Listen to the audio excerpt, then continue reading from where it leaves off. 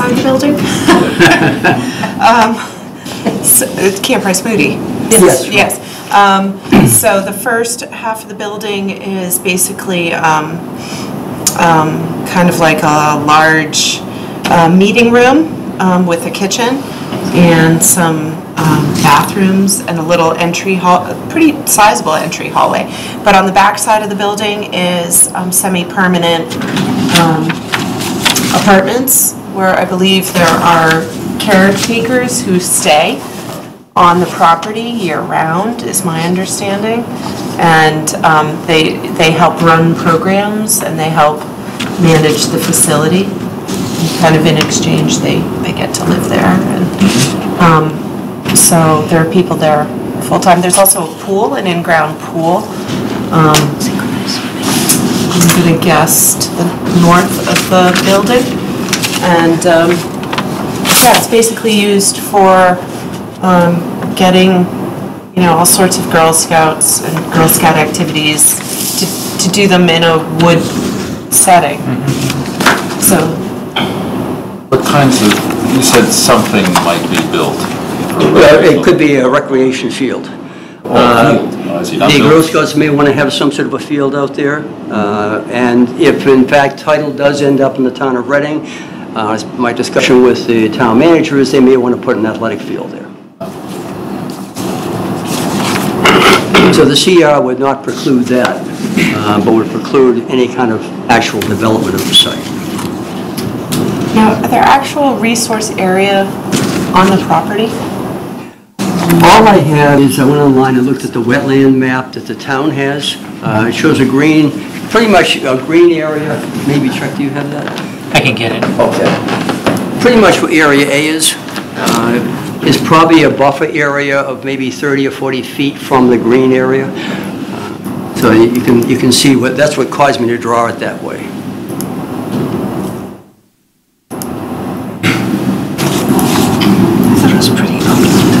Most of it is pretty upland, but down near Area A is probably the most lowland part of the whole parcel, the word Area A. So that's interesting. Something you can see? Something at So the you can end see of the Rice. pool and the building. Can you see the line of, line? There you go, Reading Wetlands. Didn't show up, huh? No, it's on there, it's hard to say. There it is, It's yeah. about line. So that's what I used. If you look at the northern sector, what I marked there, I tried to go outside that. Even though the wetlands appear to be offset, I kept a bordering line around it for privacy for abutters. And that pretty much is what caused me to draw the line where I did. Obviously, if there's anything out there that you want to take a look at and you want to have the line be different, you could certainly do that. Yeah, it might be interesting to see how that line just in real life jives with the pool. It's very close. It's very close. Yeah. It's very tight there. I assume they came to you when they put the pool in. I was not involved. Wasn't involved okay. either. But yeah, I noticed that too. It seems to skirt it right along the line. Oh, if the concept, if you feel comfortable with a conservation restriction, more or less the way I've described it, then we could certainly have probably his engineering or someone go out there and put some demarcation so we know where it is, and then therefore have Area A be an appropriate area to preserve in a natural condition while allowing, I'm sure I'm referring to it, yeah, and then allowing activity in Area B. Chuck, are we the only ones that have jurisdiction over conservation restrictions? Or are there, I was just wondering why Concom? I think the Conservation Restriction Handbook suggests that the Conservation Commission be the policing and authority. As far as approval goes, you have to approve it first, then the selectmen, and then the state.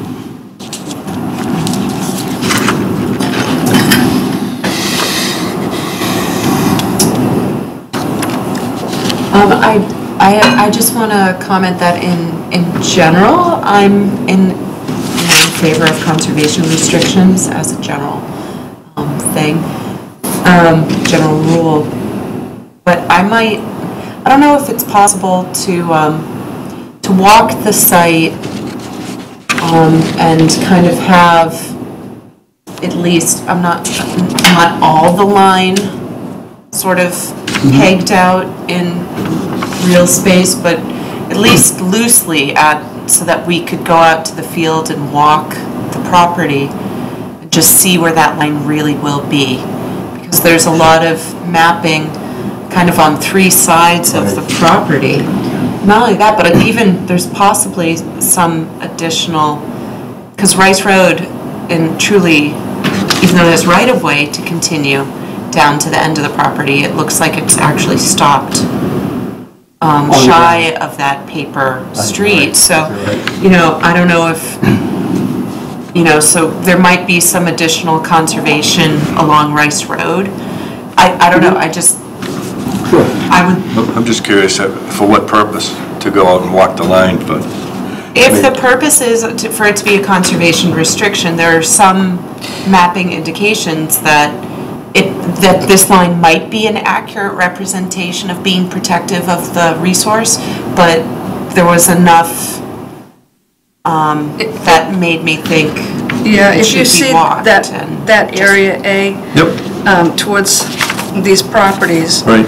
there was wetland in there, and it would be a nice idea to, if you are going to provide a buffer, then maybe, the 25-foot additional, we don't know where the wetland is, and it would be nice to have a 25-foot no disturbance, natural vegetation beyond the wetland line. I get that, so are we asking for, it would make more sense if we had a wetland delineation rather than just where these lines are here.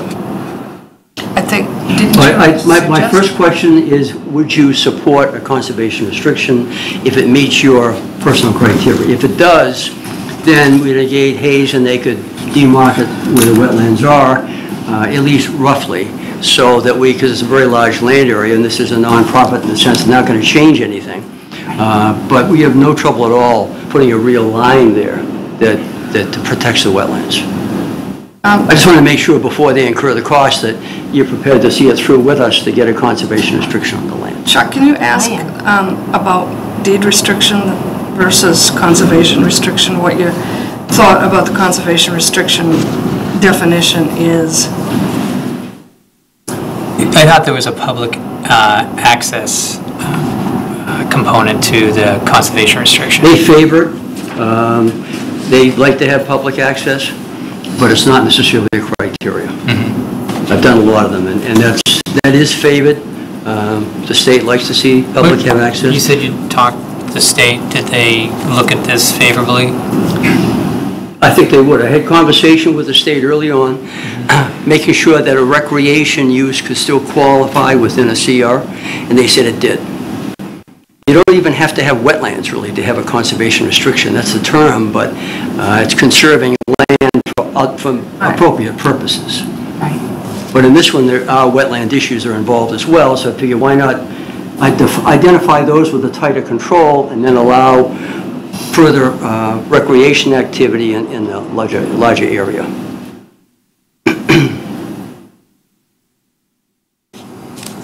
That's said public access. I thought that, although I can't find it, I have the draft application here. I thought others could be, anyone in government could also be a benefactor of the conservation restriction. Actually, the benefactor is the public, and you'd be policing it. So you'd be the grantees on the conservation restriction with the power to control it, make sure it wasn't violated. So, yeah, so that's, and that gets right back to the public. They're not really going to have access on this land, but they're the benefactor. Yeah, I think that preserving areas in a recreation or open setting is sufficient public benefit in and of itself. Do not have to have the public going over it. A lot of them clearly, when we do them with development projects, you have trails, whether they're walking trails or whether they're horse riding trails, depending on the area, are an important component for approvals. In this case, though, the value is preserving this so it's not developed with more houses. You're not losing the habitat for, I'm sure there are plenty of creatures that live out there that would be displaced by that or destroyed. So that is a sufficient public benefit to meet the statute. Obviously, in the CR also, you have a right to enter to inspect to make sure it's not being violated.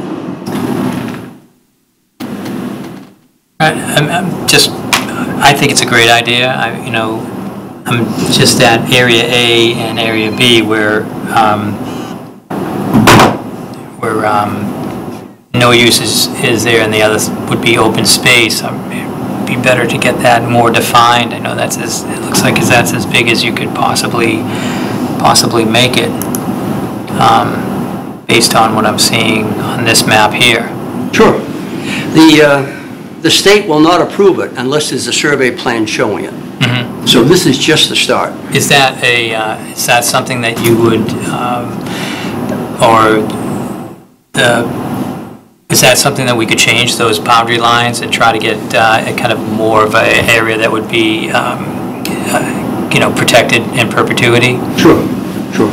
Yeah, this is just the start that I did based upon what I saw on that map.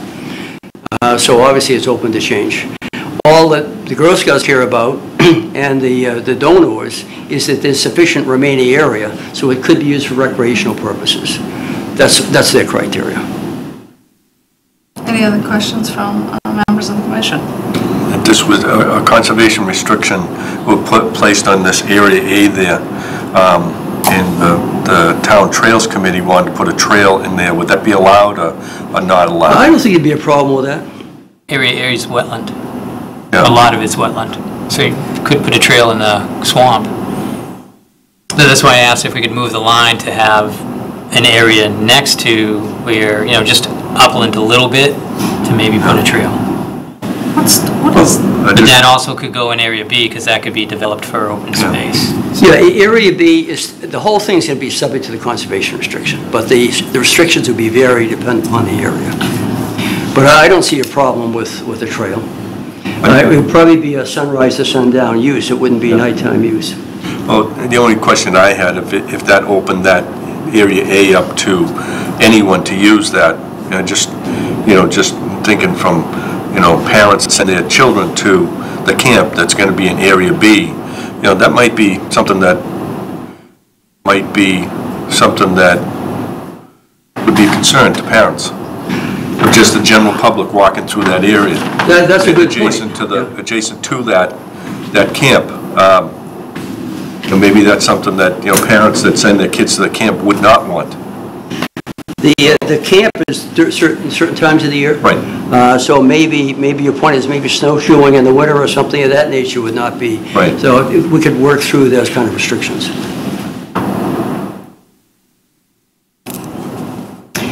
Chuck, there are some walking paths in the wetlands south of this property between Hensey Street and Birch Meadow Drive.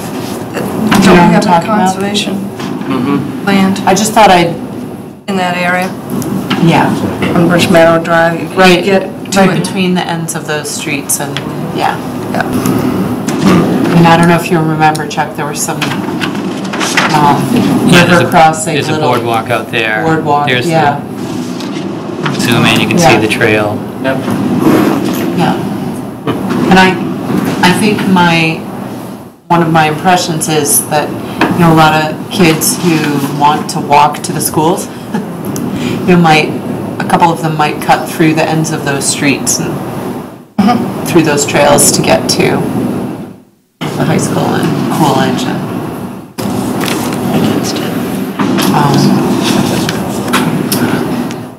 Is this, that I mentioned.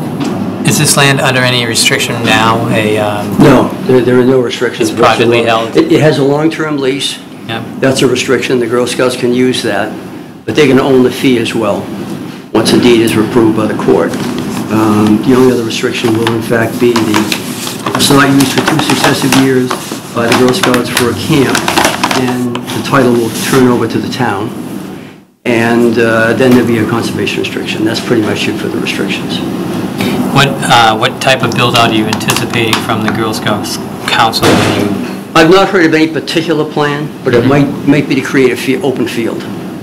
And And if the town owns it, from the town manager's discussion, they may want to have a recreation field there. Not bleachers, not that kind of thing, but maybe just a grass field. It's not big enough for soccer. So this restriction in Area B, would that allow, do I have that right? Whatever the internal area is, would that allow additional structures in there? I have really had that conversation with the Girl Scouts. That was my concern from the start. What, if anything, would be built there? You know, if you have a couple big posts, you set it so the kids can climb up and down or whatever they do for exercise. That's one thing, but, you know, on how, is there any kind of constraint on built into them? There's no intention of dwellings involved, so that could be precluded. I mean, I'd be satisfied with that, as long as it's well specified that we're not building. Right, I mean, it's been used the way it is for years. The only thing I could see would be opening it up. Open up the field area. So bleachers, would that be considered Oh, it's already in there? for the field? Already in there. So good, okay. I'm sorry? Bleachers? No. No bleachers? No, I mean, that could be precluded. So even if this field needed, like, so you probably allow some sort of like storage areas and whatnot for equipment for the field, Right. things like that, so you'd have to be kind of, you'd have to write that. Right, and as you recall from a conservation standard language, you've got a whole bunch of prohibited activities and you get certain exceptions. So the exception here is where we're going to be working on ability to create a field area. But dwellings could be prevented. I mean, obviously that's the whole idea, is to prevent that kind of buildup. Are we assuming that this area A, once it's well specified, is going to be sort of granite marker kind of placing? Is that the sort of thing we'd be aiming towards, or is that, are we just trying to define it? First you want to define it. I tried to do straight lines because I figured there'd be some sort of corner markings. I hate to have them go to the expense. I know you may have granite markers so people don't mow into wetlands and so forth. I'd rather see if they couldn't get away with some sort of a metal marker. But I was trying to keep straight angles here, no matter how we end up with it, to minimize the cost of demarking that area. And Area B is that large because a field would take up most of that area? I felt that I was trying to give them the greatest latitude that as to one where they field? might locate it. That'd be one field or two? That's, I don't know. I mean, that's at this point, it's conjecture. There may never be a field there. But I didn't want to preclude them from having that right, and it may well be that if there's one field that may be in the northern sector, maybe it's better in the southern sector. That's going to depend upon the future. That I hate to preclude that now, as long as it has to stay as open area. So some of the first language in the conservation restriction on the draft is that the land remains in, for conservation purposes. So there's so little of this that would qualify for that. I'm just wondering if, there's room to move some of these lines. And that's why I wanted to know how big the field was and how many you're expecting. And, this area around the edge is pretty much the conservation area that no one can touch, and that's for the habitat and whatnot. The rest is going to be a field. Right. Fertilized and mowed and left open and used all the time. Right. It's not much habitat going to be happening out there except for Canadian or Canada geese. So, but as long as that can be talked about, where those lines can move between A and B, that is makes a big difference in my mind. Yeah, I just created that line for the sake of discussion. Mm-hmm. So the line could certainly be moved. It needs to be defined in the conservation restriction, but it can be moved from where it's shown on what's on your screen. Okay. That's it. Any comments from community, the audience? I think it's a great idea. So if this appears to be something that you could support if it's done the right way, then we'd go to step 2, and that would be asking the engineer to maybe put some markings out there if you wanted to walk the site. Right, I think it would be a good idea. I would like to. All right. Thank you very much. Thank you. Thanks, Brad. Thank you. Okay. The next item on the agenda is a notice of intent 270-0701 285 Main Street, map 12, lot 43, Ahaha, Taj Engineering LLC. Chuck, did you get some plans this afternoon? Yeah, I got some plans this afternoon, a few hours before this meeting, and I brought them here on a thumb drive. So we have Sean from Taj Engineering to discuss this. Thank you. I'm here to represent Max Gabriello, who owns Perfecto's Cafe at And your last name, Sean? Casey, Okay. C-A-S-E-Y. I'm here because my boss has to be at another meeting in Shirley right now, so I have to pinch hit while he's there. And as I was saying, Max Gabriello owns Perfecto's Cafe right down the road at 285 Main Street, and I am here on his behalf to seek permission to create 3 parking spaces that will consist of permeable asphalt. You can see right there, they're in the back right corner of the parking lot. The need here is he doesn't have enough parking for his employees, and lately they've been parking in the neighboring lot. They weren't happy with that. It's been a point of contention, and as we marked on the plan, they sought to lease parking spaces from the neighbors, and that was denied. So ultimately, Max, the applicant, decided to go through this process for the 3 parking spaces. And this is the second time. This is the second time we've been here for this exact question. So obviously I wasn't here last time, but I assume you all were. And my understanding is we addressed the comments that were brought up last time. We removed the line of evergreens along the back right property line, and we replaced it with a wood guardrail that will surround these parking spaces to prevent people from driving through the parking space to the wetland zone, or to the conservation area in the rear. In addition to that, we also repaired the concrete block wall, also along the right property line, and we advised to replace the dead wetland species in the shaded by the line shaded hatch area right there. And I believe that was all the comments that were brought up last time, but if you have any questions, I'd be more than happy to answer them. You have the detail of the proposed guardrail, Chuck? Yes.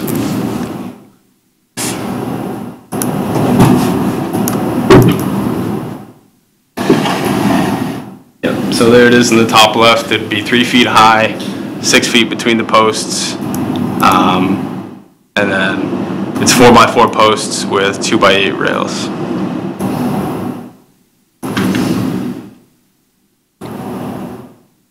Think that's going to stand up to snow plowing? The plan is actually to plow it with the Bobcat, so they won't be pushing or pulling any snow into the guardrail. They'll be dropping it over.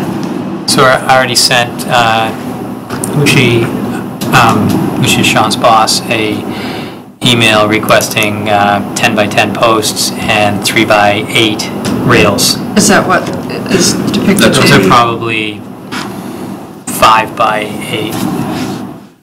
10 by 10 posts right there. Those are 10 by 10 posts in the image? Yeah. That's what we had discussed when he was here before. I'm sorry? The last meeting, that's what we had discussed with your boss. Really? About the 10 by 10. detail for the guardrail. Yeah, it has to be substantial because, you know, we're not going to get, I mean, now the place is built out, and if we get these things in the first time and they're, you know, big enough structure, they're not going to, even if they bump into them, it's going to take, you know, it's going to take a bit.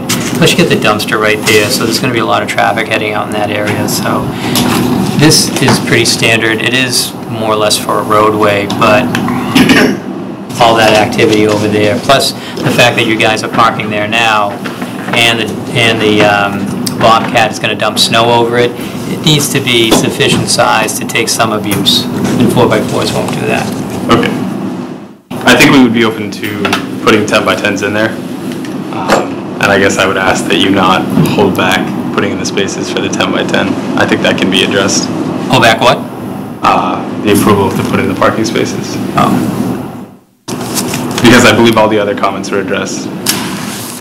Yeah, and about those comments, is there, so we just didn't get a chance to review this, no one did. Is the plant list somewhere in here? Is The it on plant this list plan? is not specified on this plan, no. We refer back to the original notice of intent and order of conditions.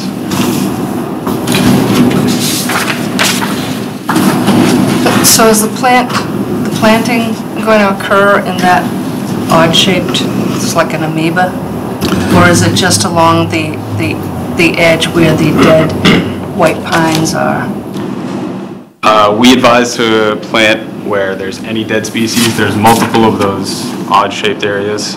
There's the biggest one in the back, that one on the side, and more of them. So we advise to plant wherever they're dead in those hatched areas. Chuck, is that our understanding from the last meeting?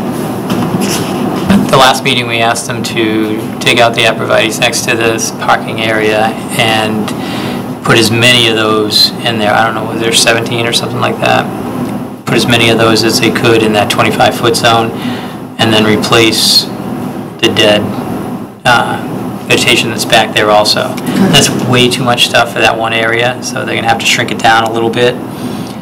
So I was wondering, from a plant list, what would you be working with? Because I don't think the white pine worked back there. Yeah. So the arborvitae might, but it's pretty limited. I mean, it would be better to have a more robust, kind of natural looking and working habitat area. So we could condition a few plants in there. You know, I think we could do something like that. I'm not sure if that would work, or to have a list. Yeah, I'm sorry, I'm not intimately familiar with all the plants that were planted there originally. I know there was at least 5+ species, and you said that pine didn't work out particularly well, but I think there's been other species that have worked there. Chuck, my concern, I think, in this area is this is where they're dumping the snow. Are they using salt on their parking lot? I'm sure they are. So it'd have to be hardy, and a wetland plant, and a good fit for that area. Well, it doesn't have to be a wetland plant. No, That's it's like- that's Or, It's well, a survive. native, that's, Yeah. well, Yeah. it's a good fit for that.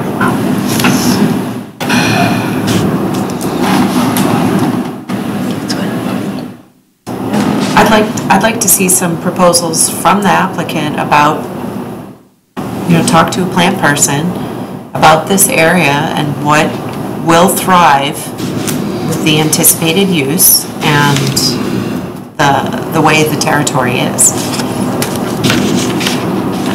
And get us a list of native species. I thought that was going to come with this submittal, but I guess it didn't. So that's my sense. Yeah, we also haven't had time to look at this. Yeah. I think we discussed the salient points, but... So, once we get that, I think that these are some of the last remaining issues. Isn't that true, Chuck? There's the Yeah. guardrail and the plantings. Yeah. I don't think that,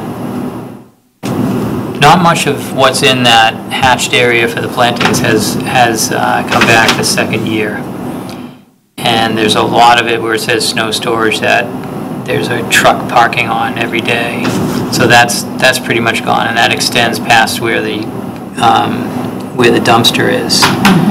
So thinking of that, in your storage area, you really wouldn't want to put plants close, but maybe you could extend them around the corner there. Maybe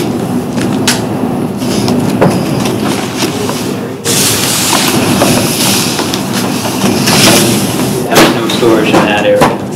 And then what out of the plants that you picked and what was on the old notice of intent would work. So there is a list, there's a great planting plan on the original notice of intent. Please feel free to pick anything off that, because a lot of it worked in the front of the building.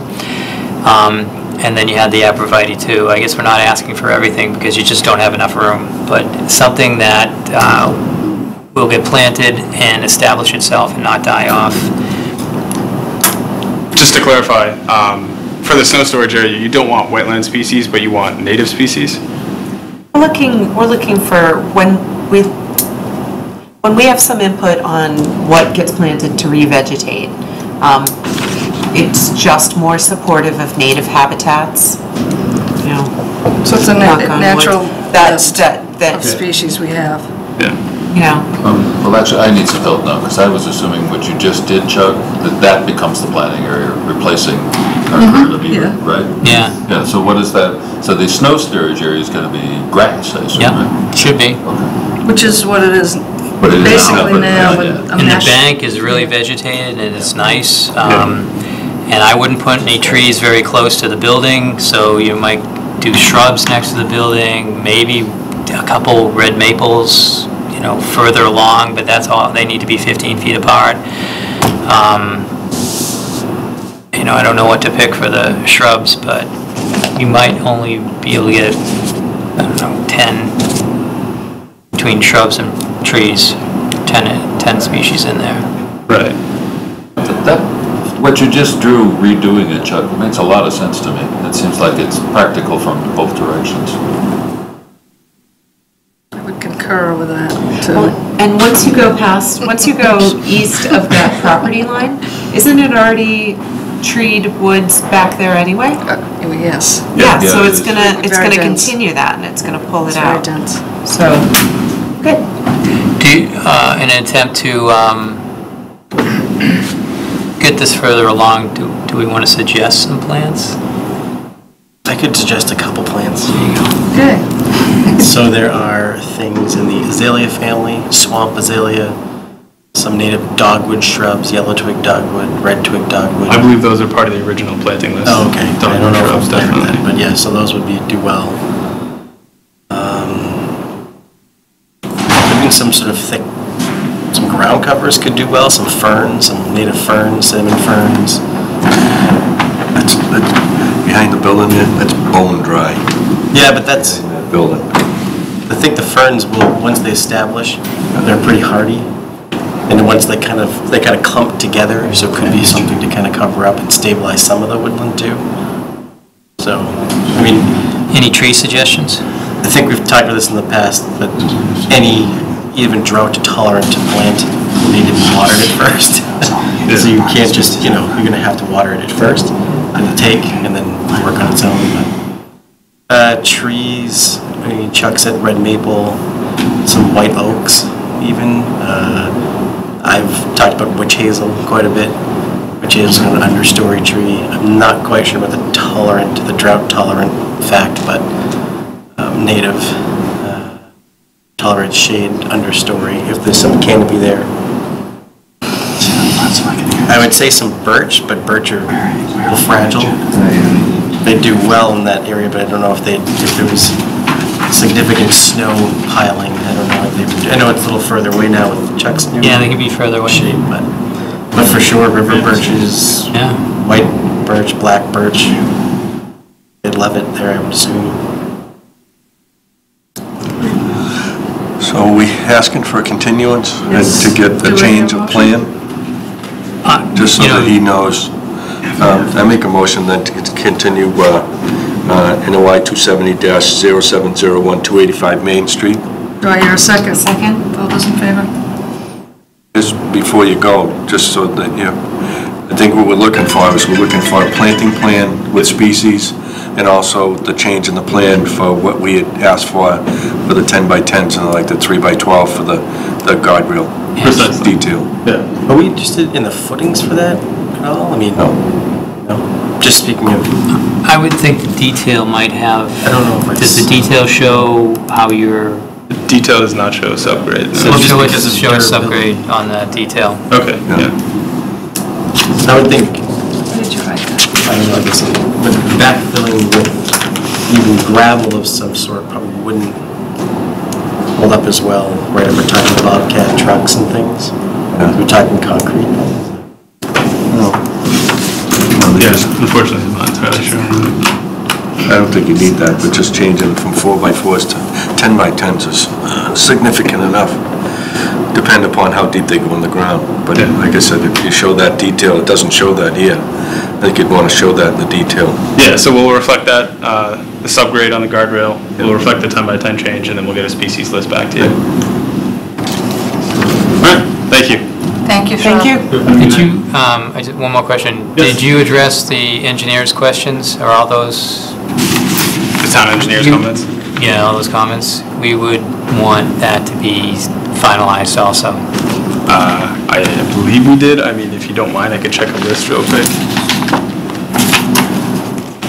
I think the town engineer, his main concern was also the guardrail. So, Okay.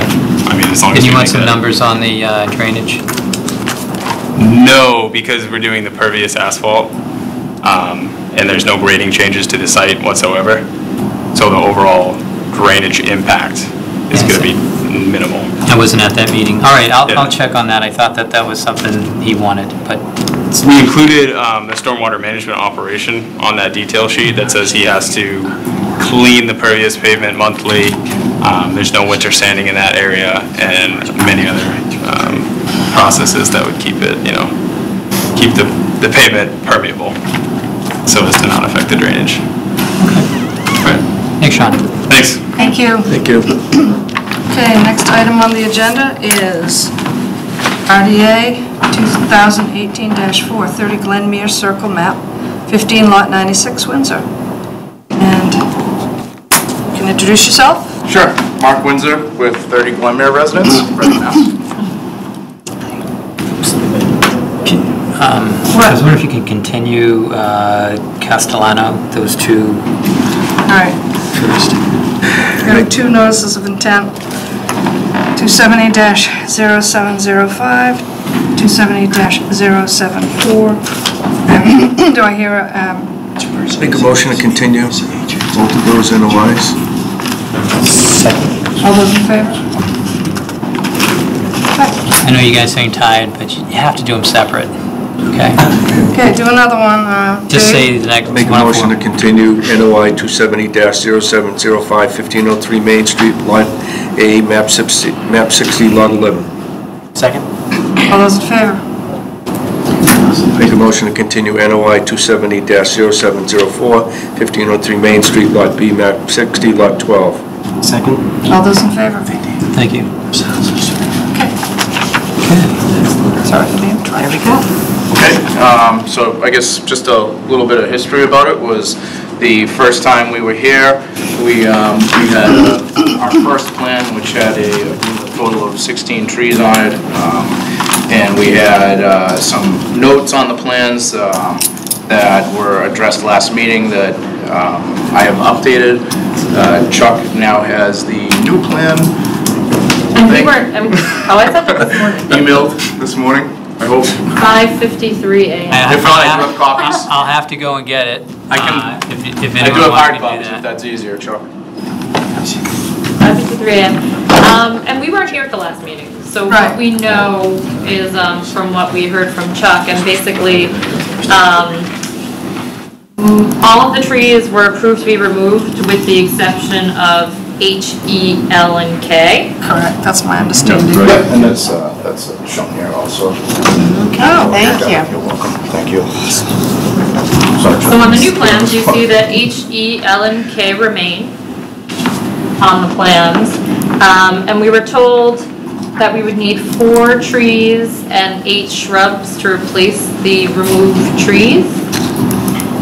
And so basically, you can see on our new plans, we have a planting zone for 8 new shrubs from the native plant list. We visited a bunch of nurseries locally to see what we could get at this time of year, just because we didn't want to kind of be surprised when the planting season comes, and they told us that's late August to early September. We were able to find a lot of high bush blueberry bushes, and we do have a lot of deer in our yard, so we thought that might be nice for Breakfast. Yours or theirs? Maybe a little bit of both, who knows? So we were thinking of planting blueberry bushes back there behind the natural stone wall that we would recreate. As you guys might remember, behind L and K, there's an existing kind of crumbled old stone wall that only has, maybe 10, 15 boulders still kind of living there. We were just going to recreate it, again across the back where it was. And no cement, no anything like that. Natural place stone. Natural place stone. And then we're gonna plant 5 trees in our yard. Chuck told us it was 4, we're gonna plant 5. We went and also looked at the trees because we were interested in what we could achieve at this point, because he said they had to be 10 feet or bigger, so we wanted to make sure we could get them. What we could find locally were sugar maples, red maple. We were interested in a sweet bay magnolia, but we can only find up to 6 feet for that one. There was a possibility of getting a flowering dogwood in exchange, instead of that, and we could find something that was close to 10 feet for that. And then we also were interested in getting a river maple back there. And basically the idea is once the trees come down around the edges, River maple, what? river birch maybe? River birch. Yes, thank It has you. like the flaky bark on it. Yeah, it was very pretty. Yeah, really nice. It was a very pretty tree. All right. So basically the idea is once all the trees come out around the edges, we're gonna try and place them along the back and possibly on the edges too, depending on, because there's only 5 trees, so we'd have to kind of see how they space out. We do have enough room to place them 15 feet apart if we do go across the back. But if it kind of looks a little wonky once we take out the trees, then we were even considering putting, a few more on the side based on, kind of how that looks. But there is room for them across the back. I think it'll give a minimum of 16 feet in some places, more in others. Did you, for those 2 trees that were in question, we talked about that over the phone, did you add just another tree? Another tree. Okay. Exactly. 5 I'm trees. going to ask that. And then the stone wall, is that, I see that it's in front of the drainage easement area, and can you get that marked, or is it marked right now so you know you're in front of it? A good indicator of it is actually the M tree. It's right on the line of the drainage easement. So that's one reason why we placed the wall right there, just because that even break is already there between our property, or no vegetation and vegetation. So trying to give it a clean cut. And how big is that stone wall going to be? Not big. Not big at all.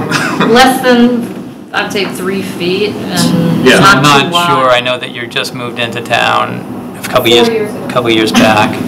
And I don't know if you knew this, that we do not allow stone from Middleton here Oh, in we Reading. don't? No. Okay. Oh, come on, I'm just kidding about that. Guys.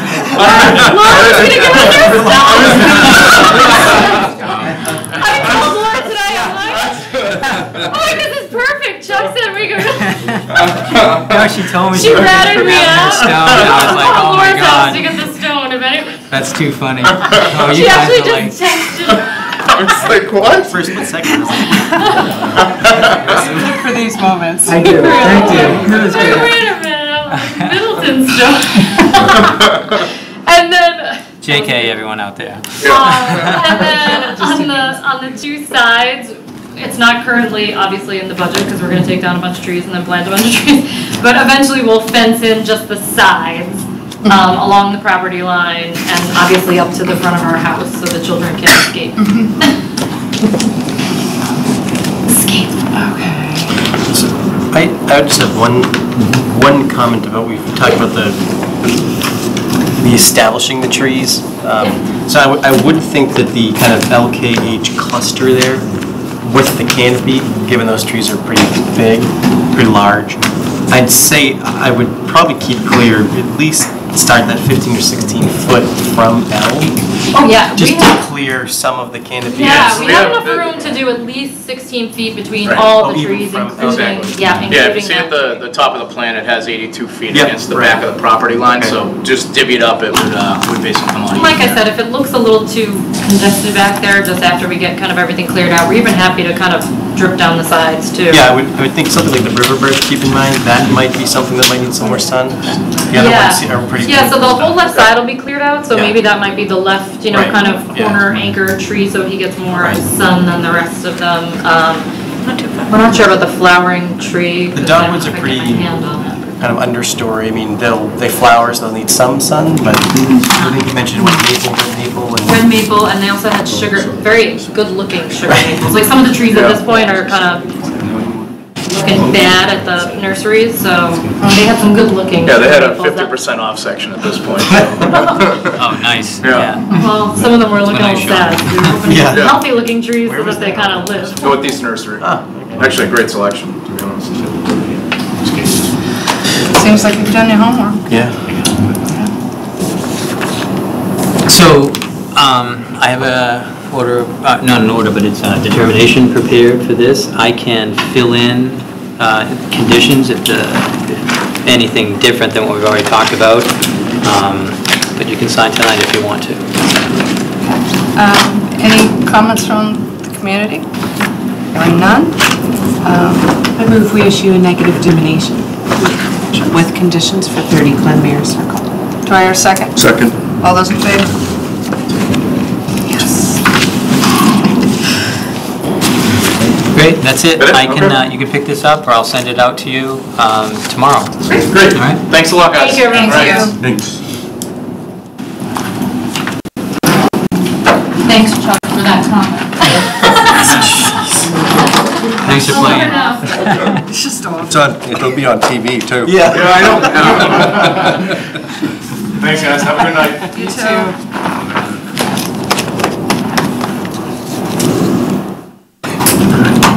They just make a motion to continue RDA 2017-10, 288 to 292 Grove Street, Lot 37, Lot 4, Meadowbrook Golf Club. I'll second. All those in favor? So we're not discussing that either, no? No, we have new plans and drainage plan. I didn't know with the new members, does any other member want a drainage plan or to review? Drainage For plan. Meadowbrook? Is it grossly different than the last one? Yeah. The drainage plan? It's, yeah, well, he added a couple new drainage structures and some more granite curbing. Oh, So okay. it does change it a little bit. Didn't change the rain garden or any of the other things that were there? No. But you did have there's a,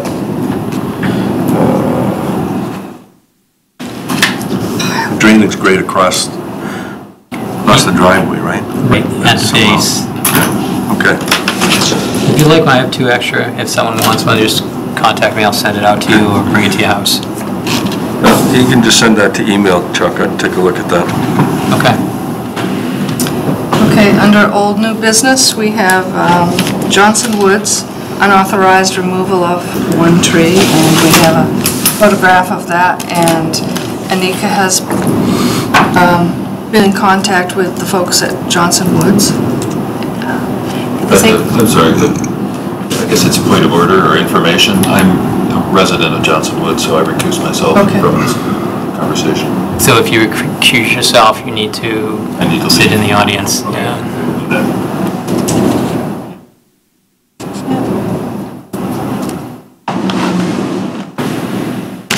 Yeah, so I'm just trying to find my trip report. I can't remember. Anyway, but for the sake of the record, would you introduce yourselves, gentlemen? Sure, I'm Larry Healy. I live at 16 Green Meadow Drive in the Johnson Woods property, and I'm the volunteer chair of the Property Management Committee. And I'm Ted Moore. I'm a trustee of the Johnson Woods Condominium Trust, and I've also been the developer there for the last 17 years. So I recognize you a long time ago. Only 17 years. I mean, it's been 17 years. Wow. Well, actually, we're 17 years in June, so we're into year 18 now. So, And we're going to, I volunteered to donate to the town a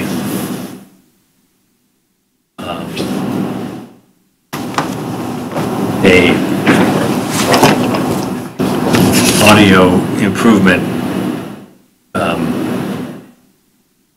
system so that people people sitting on the board here can be heard by people in the audience, because if you're sitting in the back row, you guys are talking. I don't think anybody can hear you. And it's the same, it's not just you, it's the planning board, it's the CPDC. It's like, what are they talking about? You can't even hear them. So, and you don't have a microphone. So that needs to get fixed. So for tonight, I need to ask you to speak up a little bit, because I'm over 65 and I don't hear as well as I did when I was 25. Thank you. Gotcha. So, Mr. Healy, I met you out at the site. I think this all, just to back up, I think this started back in June. I was going to say, I think you made some initial contact and took us a couple of weeks to actually, meet together on the site. Right, but I think the initial notification to conservation came mid-June. Okay, we did not make an official There was an notification. official. It's my understanding there was a complaint issued. That's what I'm talking about. Okay. Sort of, this started, I'm just giving a brief history. So this began kind of mid-June, and there was a complaint that a tree was cut down. And you and I played phone tag for 1 or 2 weeks, and then finally we had a chance to go out there. I can't remember the date, but it was mid-July, at least. I can probably find it. It's mid-July, early to mid-July. So, and we walked the site, and I had property plans. And Mr. Healy, if you want to just discuss your understanding of the property and what you told me about the jurisdictional area and sort of what you understood the process to be. Let's go ahead. I'll be happy. So there are several areas on the site that we set concrete bounds back, 2003. And there's a Redding wetlands, which is a little bit of, there's a couple of conservation areas, and there's a non-state Redding wetland area. And the area we're talking about today is not one of those. It's not the Redding wetland area. It's one of two. There's a wetland area over on Longwood Road, and there's one that kind of is right here. And this is stormwater retention basin. There's a wetland area where Salamander Park is here, and there's one. You can go up here the other way.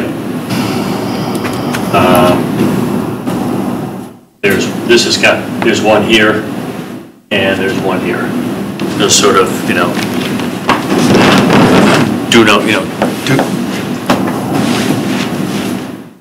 don't do anything in those areas, and so we haven't done anything in those areas. In this particular tree we're talking about, there's a tree at the back of 39 Taylor, which the base of the tree is actually half in the non-conservation area and half in the conservation area. It's right on the borderline, goes right through it. A big branch fell off the tree last year, damaged our building. Damaged the building that was there. The tree's dead. So we actually tried to hire a crane, a big crane, to lift this dead tree over the building so it didn't fall on the building. And they said they couldn't do it safely. So then we then said, okay, let's see if we can get somebody to climb the tree and take it down in pieces. And they got about 20 feet up the tree. About 8 feet up the tree, and where they were tied off on, so the tree itself was so rotted, the workmen actually fell out of the tree. Fell out of the tree, okay. Yes. Came back down. So now we have a dead tree sitting on the border. It could fall on our building. It's a dangerous situation. And so we had the tree company, our third try was to drop the tree on the ground. And the tree's sitting there. So it's a dead tree in the woods. So tell me how you understand the jurisdictionality of that tree. On what maps do you? I'm confused because I don't know. There's two things. I don't know whether it's half on our land and half on, it's all on our land, but half it's in the jurisdictional, half it's in the don't come in here area, and half it's in our area. And so I don't know how, if I could have cut it vertically and gotten rid of our half of it, and leave your half of it sitting there to fall over on us or you, that might have happened, but. How did you make that determination? Did you determine it based on the plans? I'm just sort of wondering. This is Johnson Woods, it's not Johnson Meadows. We have preserved more trees up there. I know. Pardon me, just if I might, than any developer, than most anybody else has in any place. We love trees, but when we have dead trees and fallen buildings, we feel like we got to do something about them for safety. I'm not. So I'm shocked that the Conservation Commission would even feel offended by that. This is not a matter of offense. This is a matter of enforcement and jurisdictional. What are we enforcing?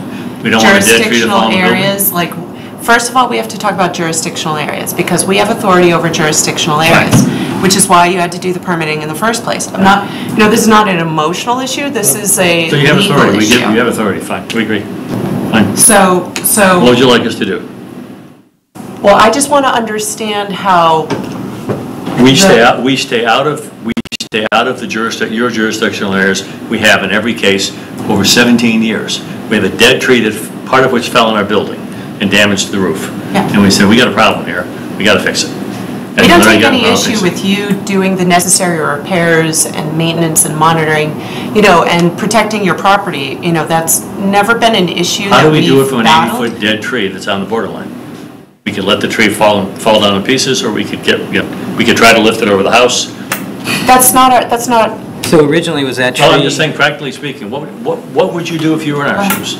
Yeah, so Go ahead, Chuck. on the original order of conditions, I was just wondering if they allowed you to take a certain amount of trees out, but you had to leave some because that's why that tree was so close to your project?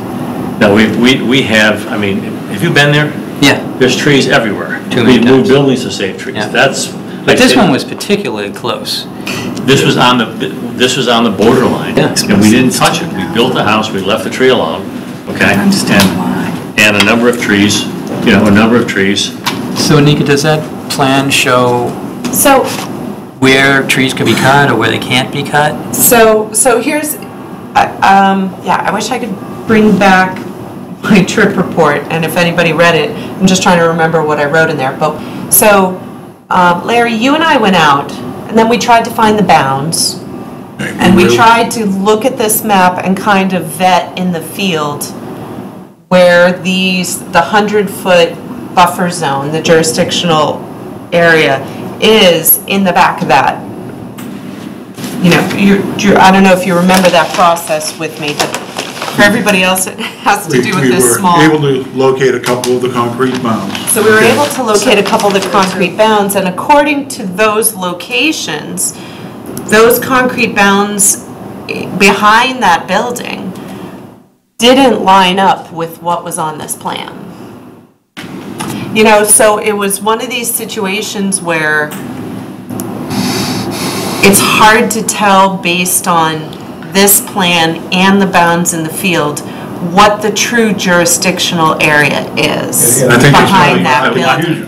It's very confusing. The concrete bounds were set by Hayes Engineering in 2005 when Fran Fink was the conservation officer here, and Fran was all over every single bound, and the bounds have not been moved for 13 years or 14 years. And Fran was the agent. She walked every bit of the property, saw the bounds. That's where we believe the bounds are wherever they were supposed to be. And if you line up these two bounds, which I have done, there's two bounds on either side of this tree. They run right through the middle of the tree. I don't know if that matters. To me, it probably doesn't matter. The tree, is very, very close to the end of that 100 feet. Whether it's half in, half out. The bounds are there. You can stand. I stood on a bound. I know. And I looked at the other bound. We saw them. And it goes right through the tree. We saw them. So you agree it goes through the tree? Not by the way I saw it. According to the bounds, the way I lined up the bounds, the tree was in the 100. No. Actually, I spent a very significant amount of time out at the site the other day. And to what I saw, and I located the two boundaries that were there, and I actually lined up some birch trees and some alder trees and things like that with the concrete bounds. And I actually think the majority of the stump is on the building side of those two concrete bounds, not the other way. Yeah, and I'm saying, I did the same thing. I stood at the one on the right, and there's that other bound next to that other tree. I mean, it's very close. Yeah, it's right. But I mean, I would say It goes that, through the stump somewhere. you know, for the size of the stump, and I went on both sides of it. This map.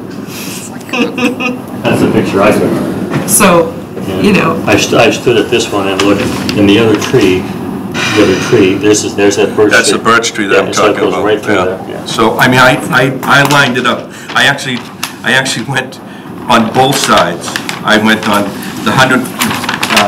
the concrete marker that was on one side and the concrete marker on the other side, and I stood behind each one of them. You can't really see. From the left, it's hard to see through there. You can't really see both of the concrete bound markers, but what I did is I actually picked a tree when I was at both ends of it. So I picked a particular tree and then lined it up with the trees. And like I said, I would say that from what I saw, 75% of the stump was on the building side of that line. But, you know, I also did see some things that indicated the stump of that tree. I actually have a picture of the stump of the tree that had some indication of intergrown bark and things like that in the stump of the tree that indicates weakness in the tree.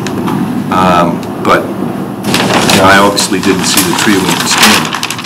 I didn't see anything that fell down, but it's a big tree. But you know, the bound marker, it's very close to those two concrete bound markers. My point is, I think we have a very defensible historical record of we don't cut trees down, whether they're in the never in the conservation area or an area. I'm a tree lover. I love trees. Like you say, I move buildings to save trees. But if I have a dead tree that's going to hurt a building, I got a problem. I could hurt something. I could have somebody get hurt. And Larry worked on this 3 different ways, and we ended up with the only way to protect the building was to get the tree. We couldn't lift it over. We couldn't take it down in pieces. We had to get rid of the tree and fall it in the direction that it fell in, so it didn't fall in the building. That's all well and good, other than the fact that we have a tree policy that anything that's within 100 feet of a wetland resource area, you're supposed to come and ask the Conservation Commission permission to cut the tree down. So the tree went down before you actually... Right, so we don't know whether it's 99.9 or 100 point. Right, so that's the... So we can live and learn. We're sorry to have done that, but we don't... But you know what? 100% of it was dropped in the conservation area. So we could have dropped it on the building. Where should we drop it? Well, I think that if you're dropping something, so just to step back, so you have some ammo, fill, dredge, alter. This would be alter. This is what we protect and we stop and we need permits for. So when you drop that tree in there, you weren't doing what nature does, you were altering the area. So this is why we ask people this is why we ask people to come to us beforehand so we can give them some direction. Sure. And we would have loved to give you some direction on this one. And I think that would have helped everybody here. We didn't know it was in your jurisdiction. Well, and that's what we would have helped with that too. We would have said, you know, I think 100 almost out of the jurisdiction would be fine. I mean, let's take the tree down. It's almost out. No one's gonna get out there with a tape measure. Sure. But the real question is, can you leave that tree and all that debris and knocking down all the other trees that it fell on top of out there? And I think that would have been the main point of the discussion the commission would have had. And my question would be, over on the Longwood Avenue, Longwood roadside, there's 3 or 4 acres of trees. If a tree falls down in the woods, what do you guys do about it? What do we do? Do we remove it? Do we let it sit there and rot? What happens if a tree in the conservation area? If a tree falls in the forest, what do we do with it? What do you do with it? What do we do in any other areas that are in the jurisdiction? Fair question. Well, when they fall naturally, there's nothing we can do about it. Okay. It's true. So, this didn't fall naturally, but it was going to fall naturally, and I didn't want it to fall in our building. You did say Right, that but a branch it did is- fall on the building. Pardon me? Yeah. Yeah, in fact, there was damage to the building, to a gutter system, okay? There was another branch that ultimately was gonna come down and damage a deck. It would have been great if you had come to us before, because, I would consider that a danger tree. But where it has landed, it seems like a problem, but when I looked out there, it looked like getting it out of there was, A huge problem too. yeah, Yeah. There's a red squirrel that's calling that home right now, by the way. I'm sure Well, there what would is. if we asked That's for, the beginning. if we asked for Yeah, right. permission, and you said lift it over the building, we said we hired somebody, they can't do it. Climb the tree, we hired somebody, can't do it. So what's the next step? Well- You gotta leave, you gotta let it, I didn't see the tree standing, so that's first off. From the pictures, it appears that someone could have climbed the tree and limbed it. No, If someone fell out of the tree, I suppose, doesn't look, I guess, was it, there's actually 3 trees. right, there's the 3 leaders there. They're kind of grown together, yeah. But that was our initial plan, was to have somebody climb the tree and do And what something. happened? Yeah. Okay, Yeah. but, You had somebody climb the tree. Yeah, I was gonna Larry, say- I wasn't there, Larry did. and once in fact, the climber fell out of the tree, we decided that was not a safe activity to continue. In fact, he would not get back in the tree. I don't blame him. I think the point is, and I made it, I mentioned it to you, is, when in doubt, let's have the discussion. Not saying, like, don't protect your property. That's not what we're in the business of doing here. But let's have the discussion, and let's, we're not going to hold you back from getting what you need to get done. We're not going to hold you up. But if there is any doubt, and since you have protected so much of the buffer, you can almost practically assume that, most of the trees that are there are within the protected spaces. Don't we get any credit for what we've done for 15 years? We've You protected all those absolutely get areas. credit. That's why you don't get any fines or penalties or I don't anything even like care that about right a now. fine, just, So I'm offended that I tried to do the right thing. this And- is not a personal offense. This is just No, a but I mean- clarifying and building a relationship and trying to get things If we can make straight. Fran Fink happy for 10 Yeah. years, we've succeeded. Okay. This wasn't, I mean, I don't care how you try to splice it, this was ridiculous. I mean, we should have been involved. I mean, that's all there is to it. You've done great for 10 years. What do people remember when something happens? They remember the last thing you did. Well, you can do that, but I want to be I did judged. it. I don't want to be judged by one bill in a 4-year legislative process to the president. We're getting down to what happens to the tree. That's in there. I mean, I didn't look around the tree. I don't think Dave did. It could be possible that it could stay there. I know that we have someone who contacted us from your building that wants it removed. So we can do a Freedom of Information Act and find out who that was? Is that possible? Yeah, go ahead, go through that, that's fine. And so maybe we should do a site visit and see if there, what the damage is, where it fell. And when you guys said, well, let's just drop it, did you talk about, a step before that, did you talk about, can we take it out? Did that ever happen? No, we absolutely had that conversation. Oh, so what Okay, tell us about that. So, behind the building, Scanlon, you saw it, there is probably a 15-foot drop from where this tree is to the rest of the elevation, okay? The building is 60 feet high. And So we're it's right in talking, the middle of the building.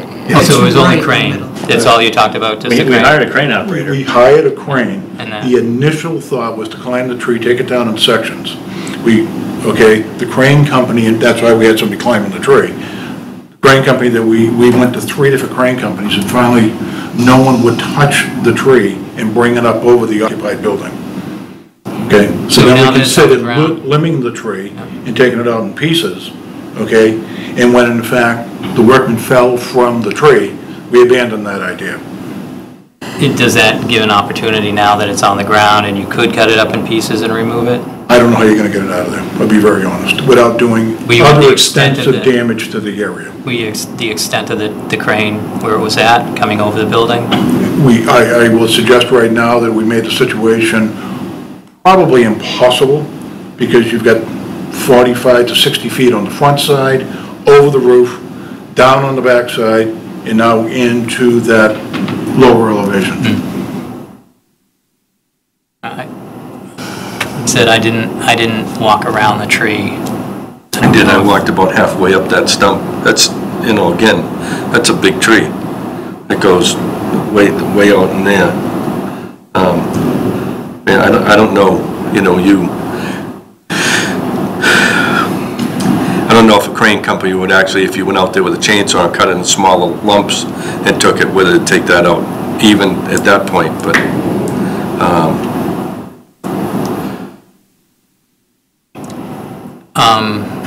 Yeah, I don't know If if a tree that falls in the doesn't sound like a forest viable conservation option. area, naturally, do you try to get it out of there, or does it sit on the ground and? Sits on the ground. Sits on the ground. So there's no access here, right?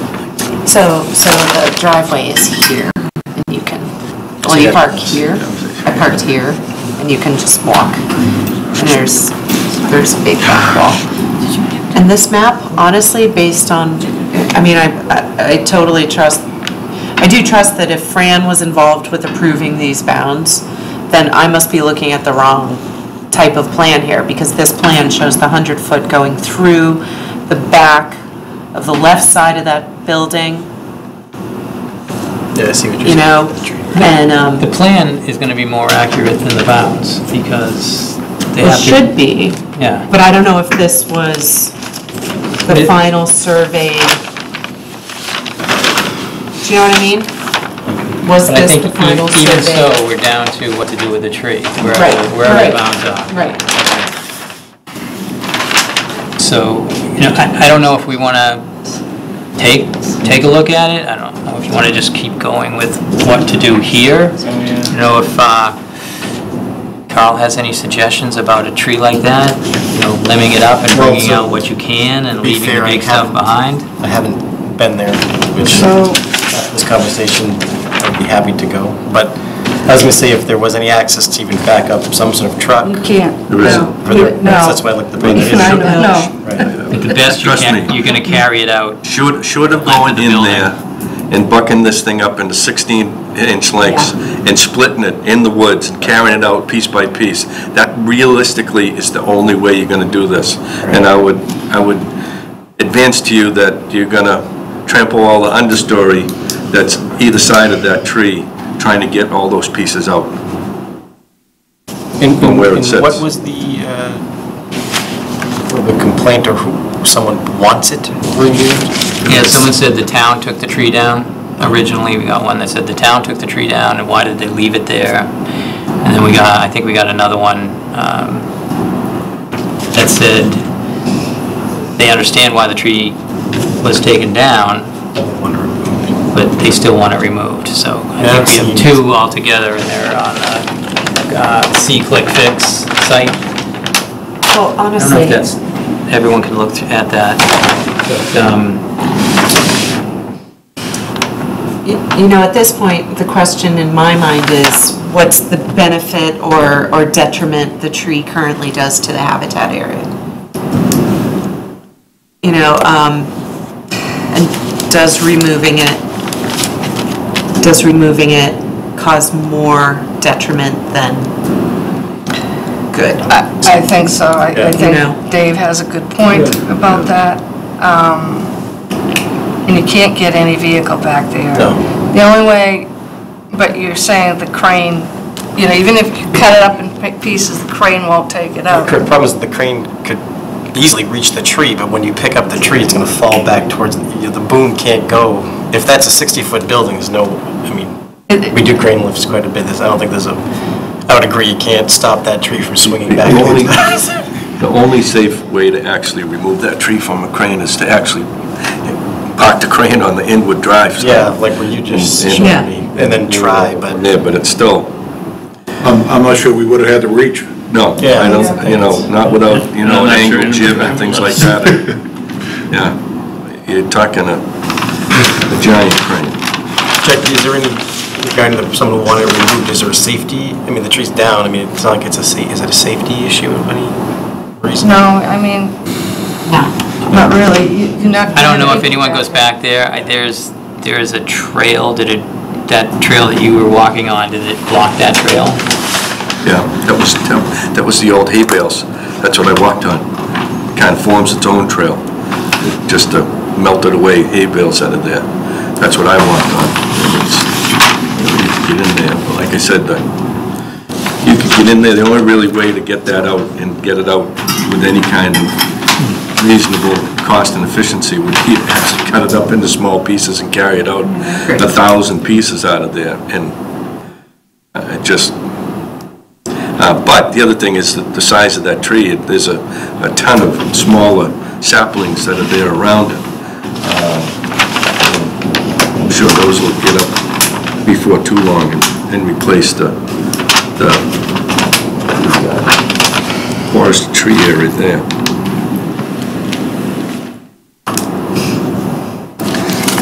I mean, the thing is, at this point, I don't have a good solution to that. No, the tree can stay. There's a trail that was somewhat established. I don't know if it's a wildlife trail or people are walking that way. Yeah. But that's been blocked. And then there's the tree policy. Yeah. So let's go through those things quickly so we can move on. Does anyone feel like the trail, which I know nothing about, which is not marked on a map, needs to be reestablished? Okay. I didn't see a trail. I didn't see a trail, but I wasn't down. I was up on that. On the grass? Yeah. I On think the it was top of the stone. Was it stone? The stone up above. Yeah, I was on the stone. I walked in from that Taylor Drive where the gate is there. If you walk in where the gate is at the end of Taylor Drive, a gate that comes across, it's not real steep there, but you can walk in from there and then just walk along the back of the building. That would be a mountain to get to the tree, across the back of the building and the riprap that's there. Just along the base of that retaining wall. All right, so the trail, removal of the tree. Does anyone feel that cause more harm than good? I'm hearing that. I think it would cause more harm than good. Definitely would. I just think there'd be a lot of trampling. The last is establishing jurisdiction. Does anyone feel that we don't have jurisdiction over this tree? Or is that in question? The plan clearly shows that it goes to the edge of the building. I think we do have jurisdiction. I think we do too. I know it's a borderline call. Carl and Dave, have you had an opportunity to look at this plan? I didn't look at the plan, no. Can you pass that plan over to Dave so we can see the plan showing I was just going by the, what do you call zone it? line? I was going by the concrete bounds. And I spent It's nice and big. Yeah. I know. But it's Probably spent about 20 minutes. I'll let you Site speak along after the concrete everybody else bounds. talks, and then you can introduce yourself.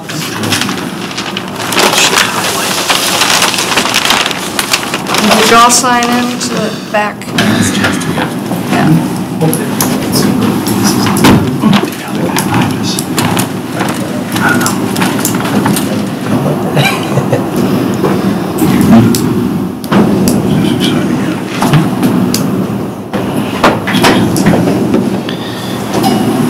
Okay, there's two lines here. One says limit of 100-foot setback, ZNV, and the other one says limit of 100-foot BVW, buffer zone. On this plan. So there's 200-foot lines on this plan. And this one that's here, this 100-foot setback of ZNV, this is where those concrete bounds are. They're along that line right there. So, but if you look, this is 25 foot of the ZNV. Right. So that's 50 foot of the ZNV. Right. And that's 100 foot. So that's the 100-foot wetland. buffer. That's what this says, 100-foot Z and But B. this is measured off of what? Off of a different I don't know, wetland? but Because by scale and by sense okay. on the map, So this is the line that's legitimate. This one would be That for one. this one. That's for this Correct. one. And then this one, this one is for this one. Correct. This is the one that the concrete bounds are set on. I see, I don't agree with that because Yeah. the grass is back there. The grass You know, and is the over here. bounds are right at the edge of the wall. Yeah, So, grass is over here. so it's not clear. yeah. No, it's not. That's the, I thought it was in the 100 I think feet. about It really separate isn't. line here. yeah, Because there's that down, there's that Yep. slope, Yep. the rock, yeah. okay, and that's where the bounds are set, right there. Ted, do you have a survey plan showing where those bounds Yeah, are? that was presented at the town 10 or 12 years ago. Done, I don't know, 2004, 2005. It was all done by Hayes, submitted to the town of Countstown more than a dozen years ago. Because those are the files that I asked for, and that's what I got. It didn't have the detailed plans from the back of that building. So is there any kind of open space easement or conservation restriction on that land in back of you? What I remember is there were 3 areas that we had to set these, I call them salamander bounds, the concrete things. Hayes did all those. That would be by Countstown. That plan and as-built of those things were submitted to town, to George and Boris 10 or 12 or 14 years ago. So the way I would So read we that were- is, We basically, even with the walking trail, we didn't, like I remember going up the one on Johnson Woods Drive, we sort of skirted around those bounds. We did a wood chip walking Johnson Woods Trail. We stayed out of we avoided being inside the concrete bounds. So I don't know what, so the concrete bounds always mark our jurisdiction. Sometimes it's further out, 100-foot zone of natural vegetation, what it says there. Sometimes it's the 25-foot, which usually is what we see around town.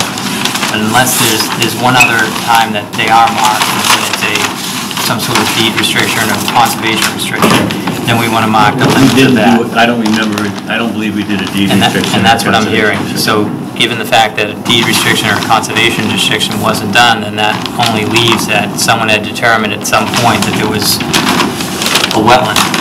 And both those lines are 100 foot away from some jurisdictional area. One says Z and B, maybe there was some argument about whether it was I mean, I went to... a Reading, one indicator would be a wetland back when this was permitted. The only thing I remember even being discussed was whether the one outside Johnson Woods Drive, that was not a state wetlands, that was a Reading wetlands. And we agreed to, that's the only thing I remember, we agreed to abide by the Reading definition of wetlands, because there was a vernal pool, seasonal vernal pool, something like that.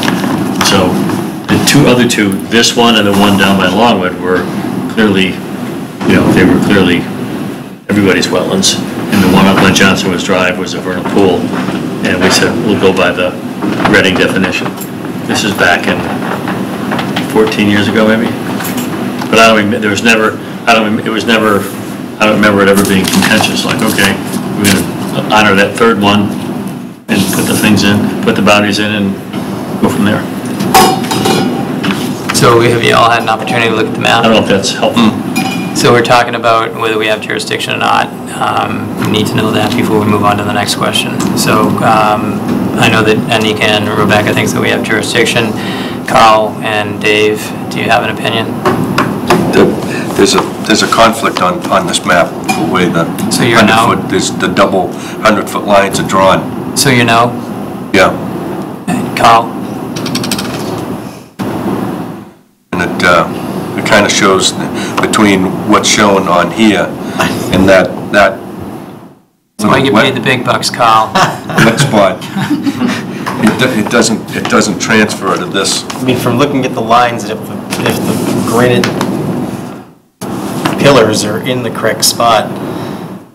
It's not the granite pillars that would depict the line. It's a surveyed plan by a registered engineer, and that's what's in front of you. I think the only question is, that the ZNV mean anything to you, or the 100-foot buffer zone? And feel free to make an opinion. This is not life or death. You know? I mean, given that I would think the tree was inside the buffer.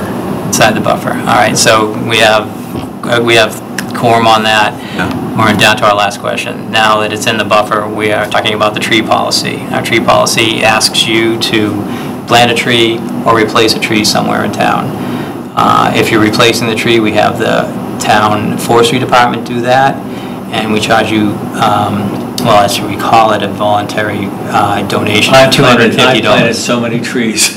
Do you have another spot for another tree? I've planted 100 trees. Do you have a tree bank that we could see?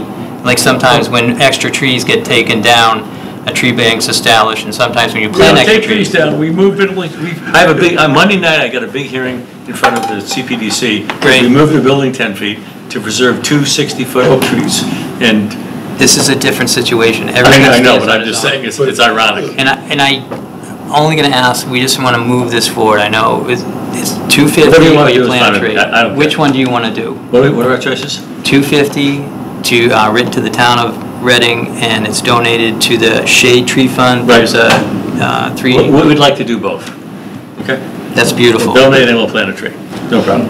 And the town uses up all of it. They plant. That's fine. We're happy they to do that. plant We like trees. A lot of trees. We're Johnson Woods. So- We're happy to do that. You only need to do We have one. enough money for 2 trees. Yes, you So we only have a need to free do pass. one. Just Like one? Chuck said, only need to do one. Okay.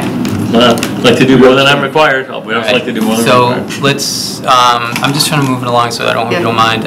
So let's just continue this, and if you can send me a check Sure. for the tree, and. Can I make it out to you? Wouldn't that be great? But no, no, well, for 250, I'm not, I need more. Okay, good. About Are there any 2,500. questions? Jim? Make it out to the town of Do you Reading. have A question? Happy to. A I just had a comment? question in terms of just jurisdiction. And your name is? Glenn Gutierrez, Dr. Glenn Gutierrez. 15 years ago with potential, there was a question about jurisdiction, where this tree was in the middle or not.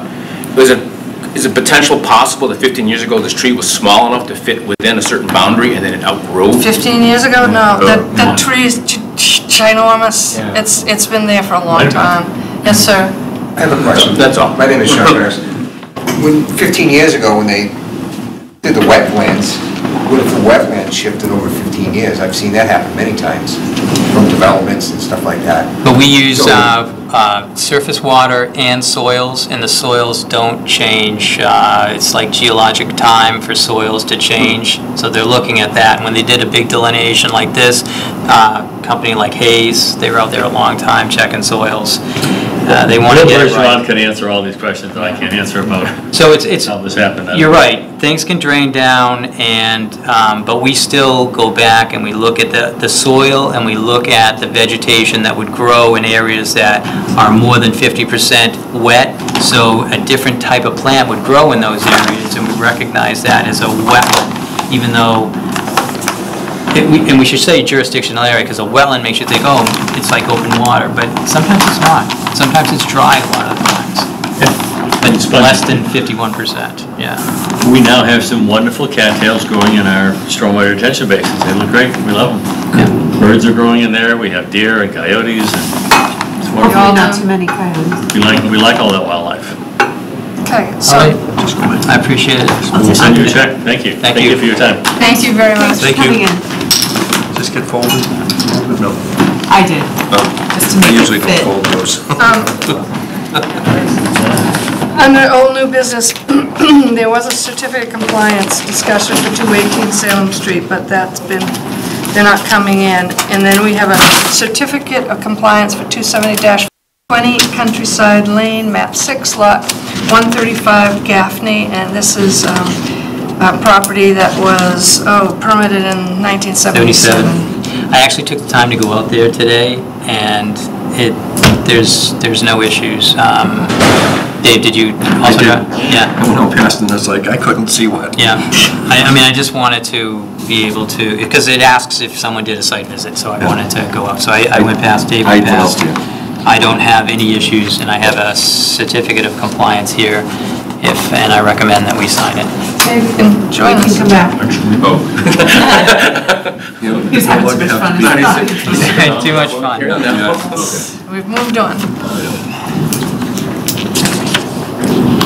Do I hear a motion? I move we issue the certificate of compliance for 20 Countryside Lane. Second? All those in favor?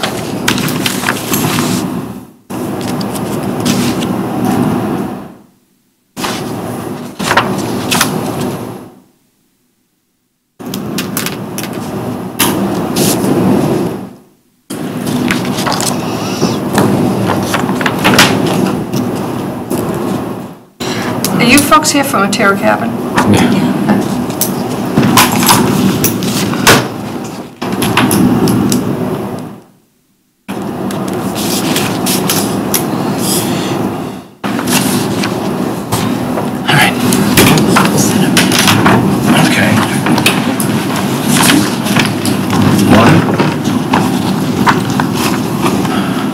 Next item on the agenda, under old new business, is Matera Cabin rental discussion, Gutierrez. And we got a one-page front and back in our packet. I actually didn't really know what it was, but. So, can you introduce yourself and give us a little background? Good evening. I'm Susan Woods. I'm a longtime resident of Reading and a former small business owner here in town. I previously ran dance studios in Stoneham, Reading, and North Reading, and a retail dancewear supply shop. I also owned and managed the commercial property at 1321 Main Street for a while. So I find myself in a place in my life today where I'm looking to venture into something new, and I'm looking to operate a small therapeutic wellness center and creative arts center in a naturistic, serene, peaceful setting. And I would like to call it the Peace Center, with the word peace, P-E-A-C, being an acronym for the words physical, emotional, artistic, and creative energy center. I've actually had a vision for quite some time of trying to run a center like this in a little log cabin someplace with maybe some trails out and back, but yet not too far away from the Boston hub. And so when my husband, who's with me, Glenn Gutierrez, stumbled upon the Matera Cabin in his travels last year, I instinctively thought this would be the perfect place to do this. I then researched it a bit and contacted Chuck to see if it might perhaps be available to purchase. And after some discussion with Chuck, he suggested that I think about perhaps renting it. Initially, I was a little bit hesitant about renting because of a couple of things. One, for my purposes, it does need a small bit of renovations and updates to the interior and the exterior. Things such as some updated furniture and decor, a fresh coat of paint, some better lighting inside, perhaps even replacing some of the flooring inside. And then outside, just some basic cleanup and general maintenance that's been neglected. And I'm also aware that the town uses it for the Trails Committee, and the Recreation Department uses it from time to time, and also that it's rented out privately. So those things I was considering, but after giving it some thought, I'm here to ask the committee to consider a long-term exclusive rental of the cabin to me on a monthly basis for unlimited usage of it weekly. I am willing as a renter to do those initial renovations and updates at my own expense. And I'm not looking to displace or disturb any of the town meetings that need to happen there, or the Reading recreational facilities that need to happen there from time to time. However, if I were to run a business out of there and store my belongings there, I would like to avoid other private rentals to the general public without perhaps an agreement that would indemnify my organization. If the committee is willing to entertain the proposal, I've printed out some basics that I'd like to pass out to you of how the business would operate, some details about it, and I do truly believe that my objectives are aligned with the targeted wishes of the benefactors of the property.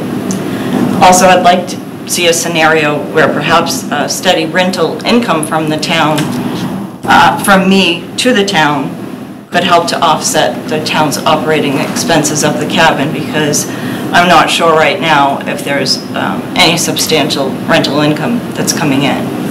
Maybe you could tell me that.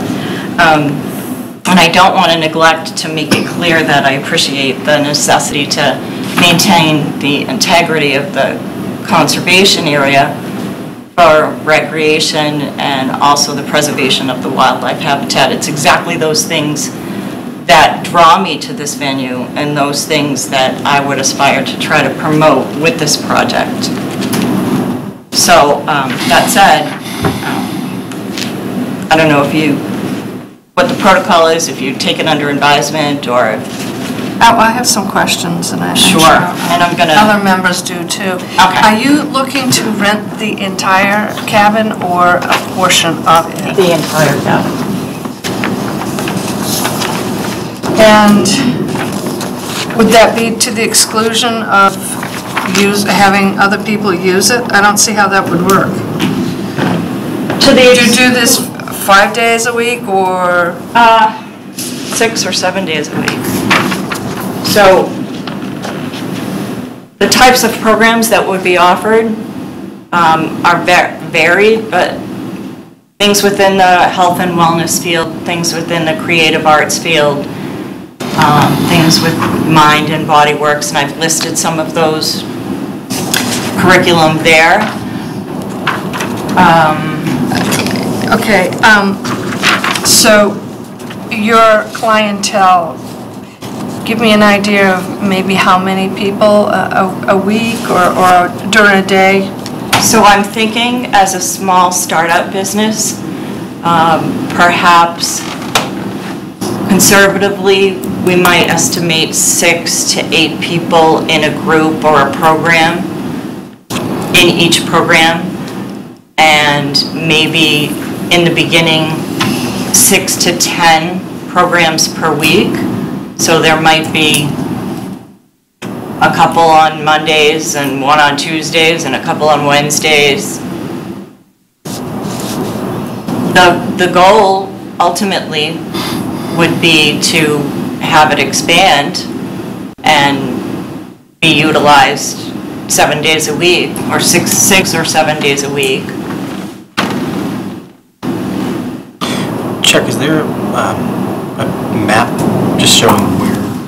I'm just wondering about, I guess, access with things like, nutrition, skincare, just sort of trash. So there's one big room that I would foresee as a studio for a dance class or a yoga class or a fitness class. The 2 smaller breakout rooms, maybe a room with some chairs set around and like journaling, book club, etc. The other room, skincare classes. Oh, so there's a Reiki, polarity. And even the loft upstairs, I've had an opportunity to go inside, and it's lovely, and it's a great space that it's just being used for storage right now.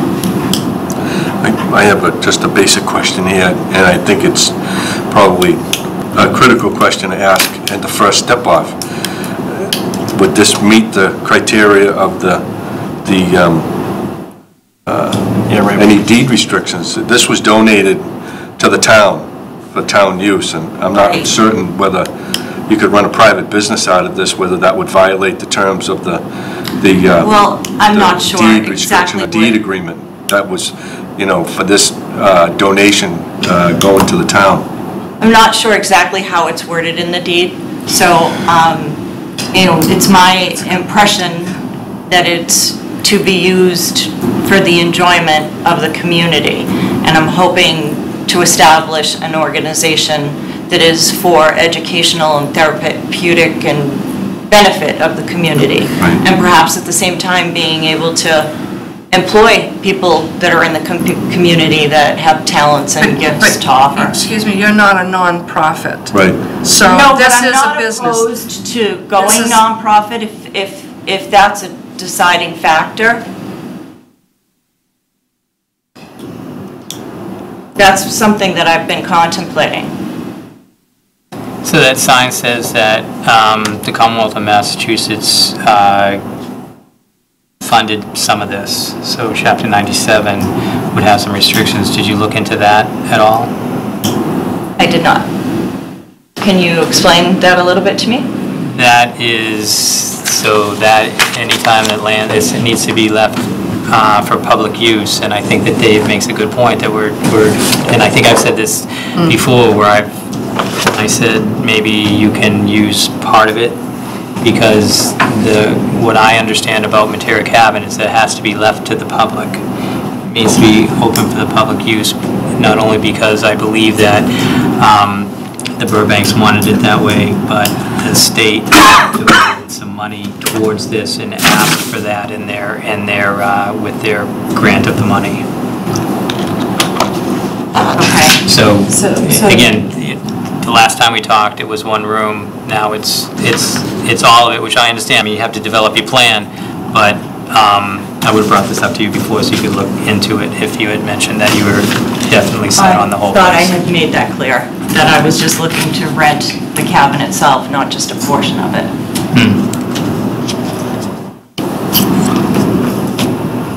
Because if you had, let's just say, for instance, not to minimize what you're doing, but, you know, you might be doing something that's great, that even as an outreach for people within the community, but, you know, let's say if the Cub Scouts wanted to use it for their something badge, and you were running something that was a part of your for-profit business, I'm not sure whether that would actually jive with the intention of the donation of what the Matera Cabin was donated for.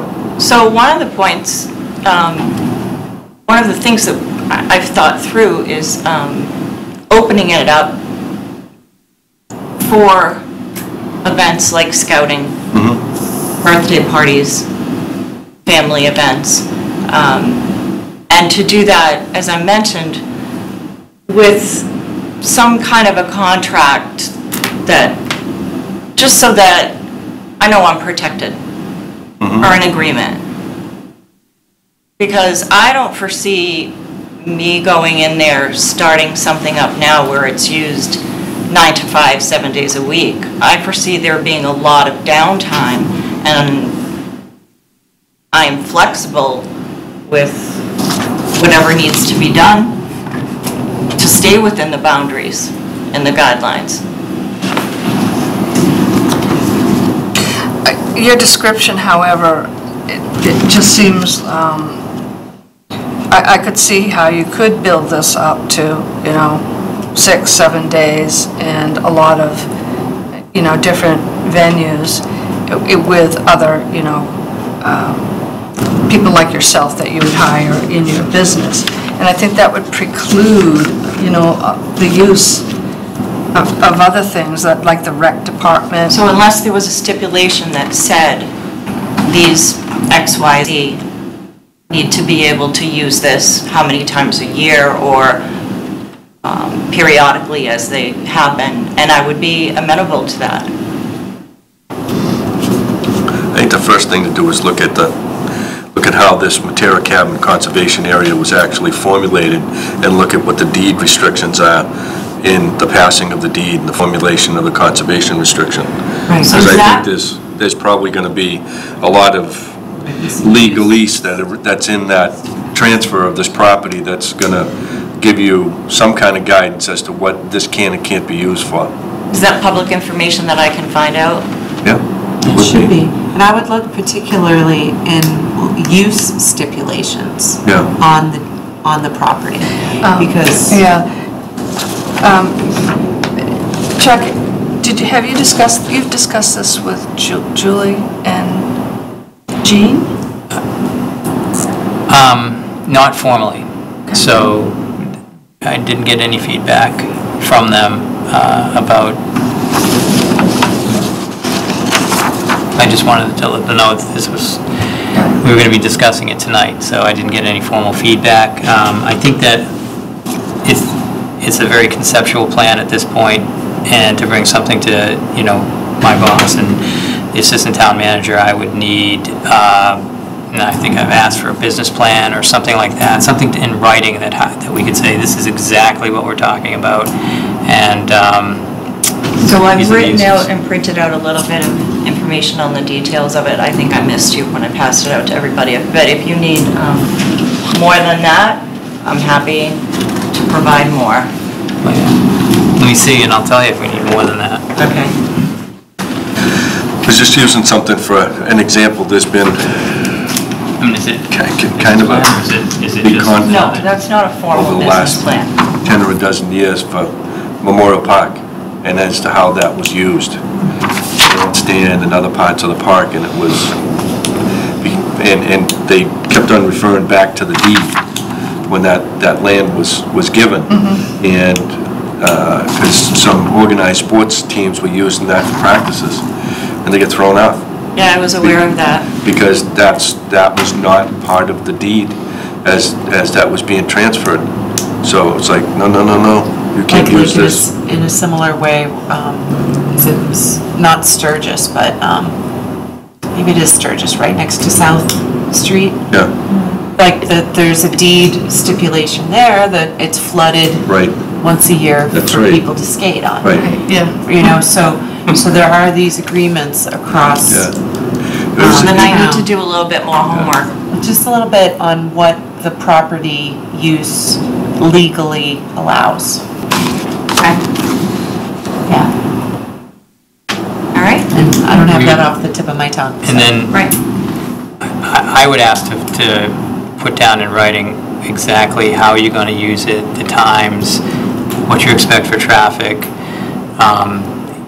you know, what you expect to compensate the town for, the renovations you're going to talk, what you expect to pay the town, the renovations that you're going to do.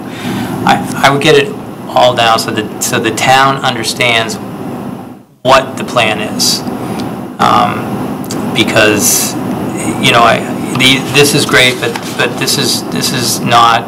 This doesn't give me enough detail on what you're going to do and the hours of operation and all that. So. Okay, so a little bit more detail. More detail, hours, but I would look at the deed first. Before doing any of that. Because it's also another consideration too, this is also a parking area for people to actually go in and enjoy the bare metal conservation area and the place that's behind it. So if you have clients that are coming into that space and they're going to be parking and taking up parking for that parking lot that's there, then that's going to actually reduce the number of parking spaces that the general public can use to utilize that bare metal conservation area. So, that's a balance that would have to be struck. So there is a point that I want to mention, and that's that at this point in my life, I'm looking to keep this a small scale. I don't foresee trying to expand to anything elaborate, and being in the nature of what I'm trying to do, I'm looking to keep any type of a program or a class or service to a maximum of 10 people.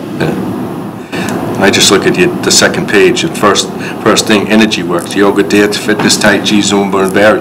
That's a big, that's the whole thing. Those are a list of a sampling of ideas that I just... Oh, I thought you were looking to do all of those. So I would say, you know, in the beginning, there might be a dance class 2 times a week and a fitness class once a week. There might be a music class, a skincare class. There might be a book club. In each one of those, you're saying 8 to 10 people might attend each class. Right. Right. Well, it's definitely interesting. Yeah.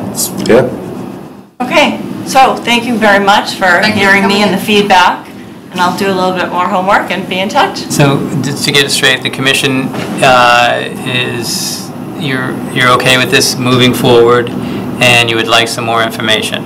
I think you should look at the deed before you go any further, because if you can't do it, why waste the time? Right.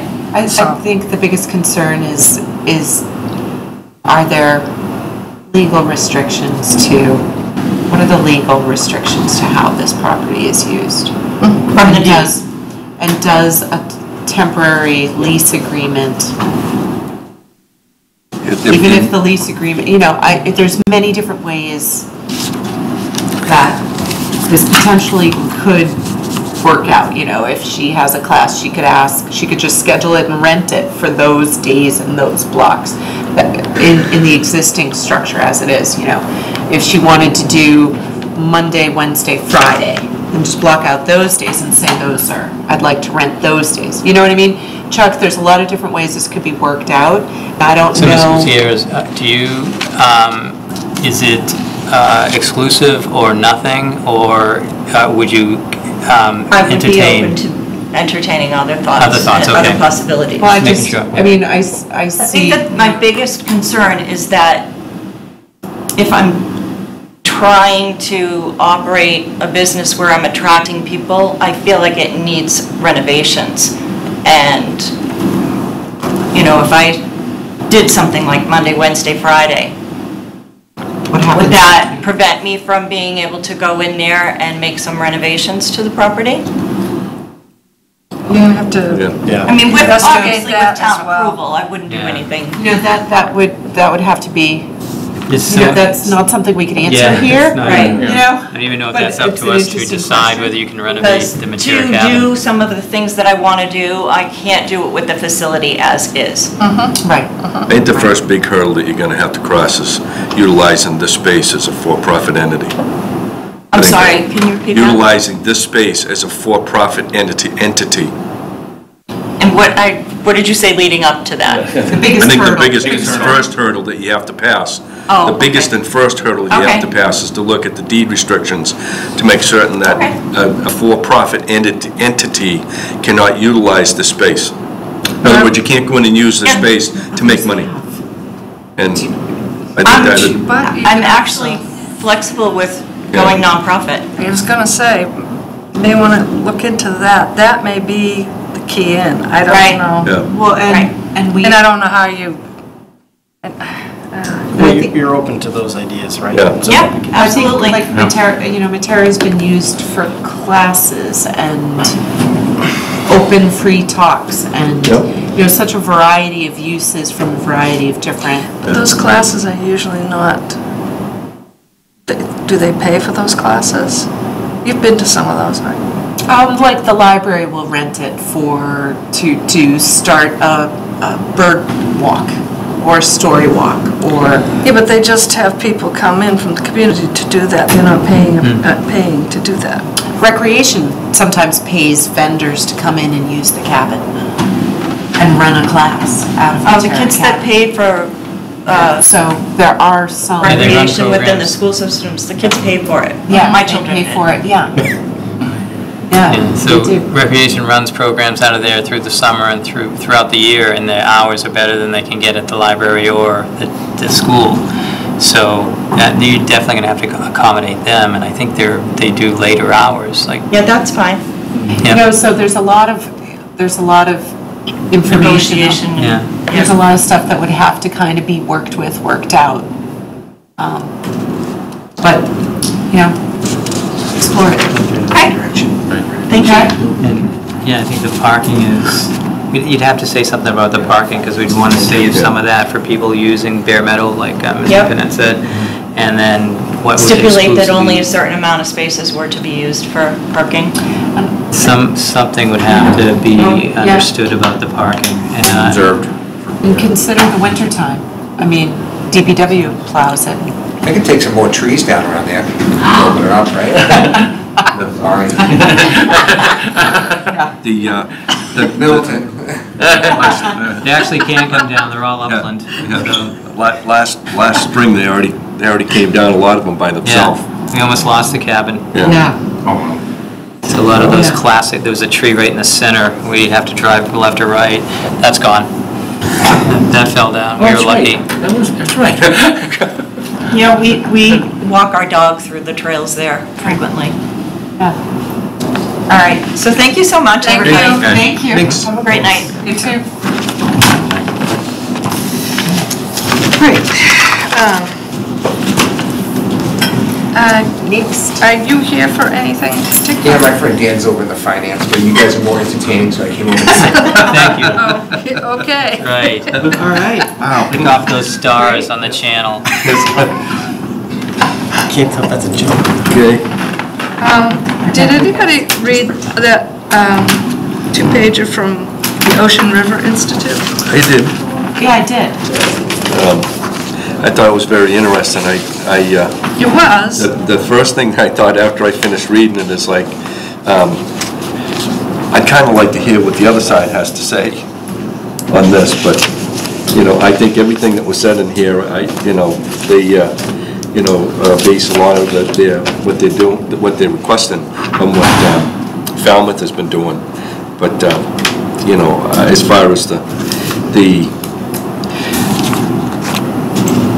how much use, how many pounds per acre, and different things like that. Yeah. There's a lot of other variables that actually come into play here, as far as what's the precipitation, what's this, and so there's a lot of other things that are really part of the recipe that would look into what you're going to restrict, and I couldn't answer that.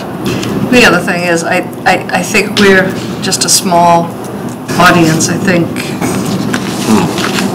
we wouldn't be making this decision more. Well, it encourages the writing of a new bylaw, which would mean forming a committee, drafting a bylaw, going through the process. It's a significant effort. I'm not saying, it's something to consider. We are the headwaters of 3 major rivers. Major? Major? I'll call them major. Well, one of them's Ipswich. Yeah, but yours is really major, isn't it? Yeah, it's really major. It gets kind of, Can't do any kayaking there. No.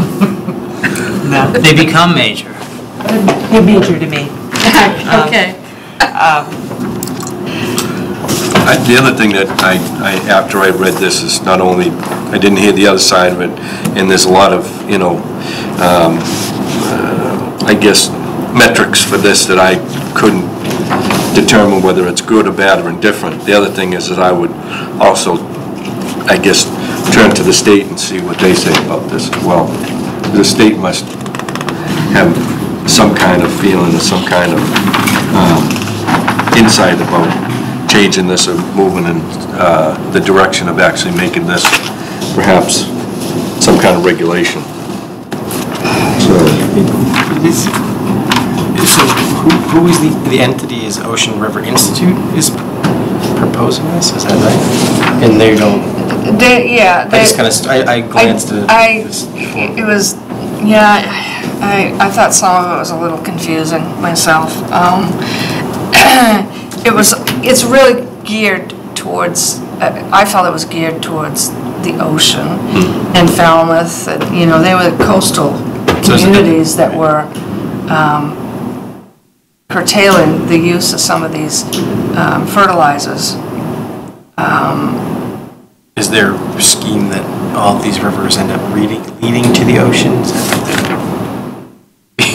Well, yeah, we do have algae blooms, and it's seen at Quantum Power, and nice to identify algae. I work with a company that used to treat lakes and ponds for macrophytes and algae. There's my neighbor behind me, right Longfellow Road, so we have that dry or wet little stream there in between.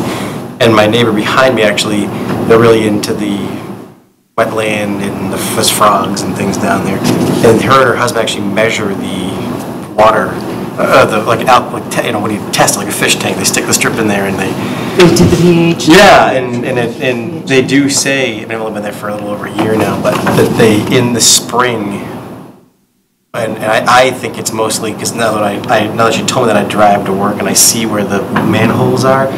She does say in the spring that it's not like contaminated, but there's definite oil runoff, and she thinks there's a neighbor about a half mile up the road that kills their grass with some sort of chemical, she thinks, and it comes down to the river. And so my point is, this is interesting because she does kind of, it interests her. She pays attention to that, and wonder.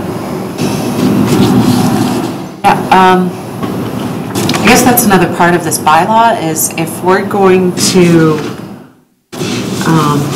make it a town, or, start down the path of making it a law that,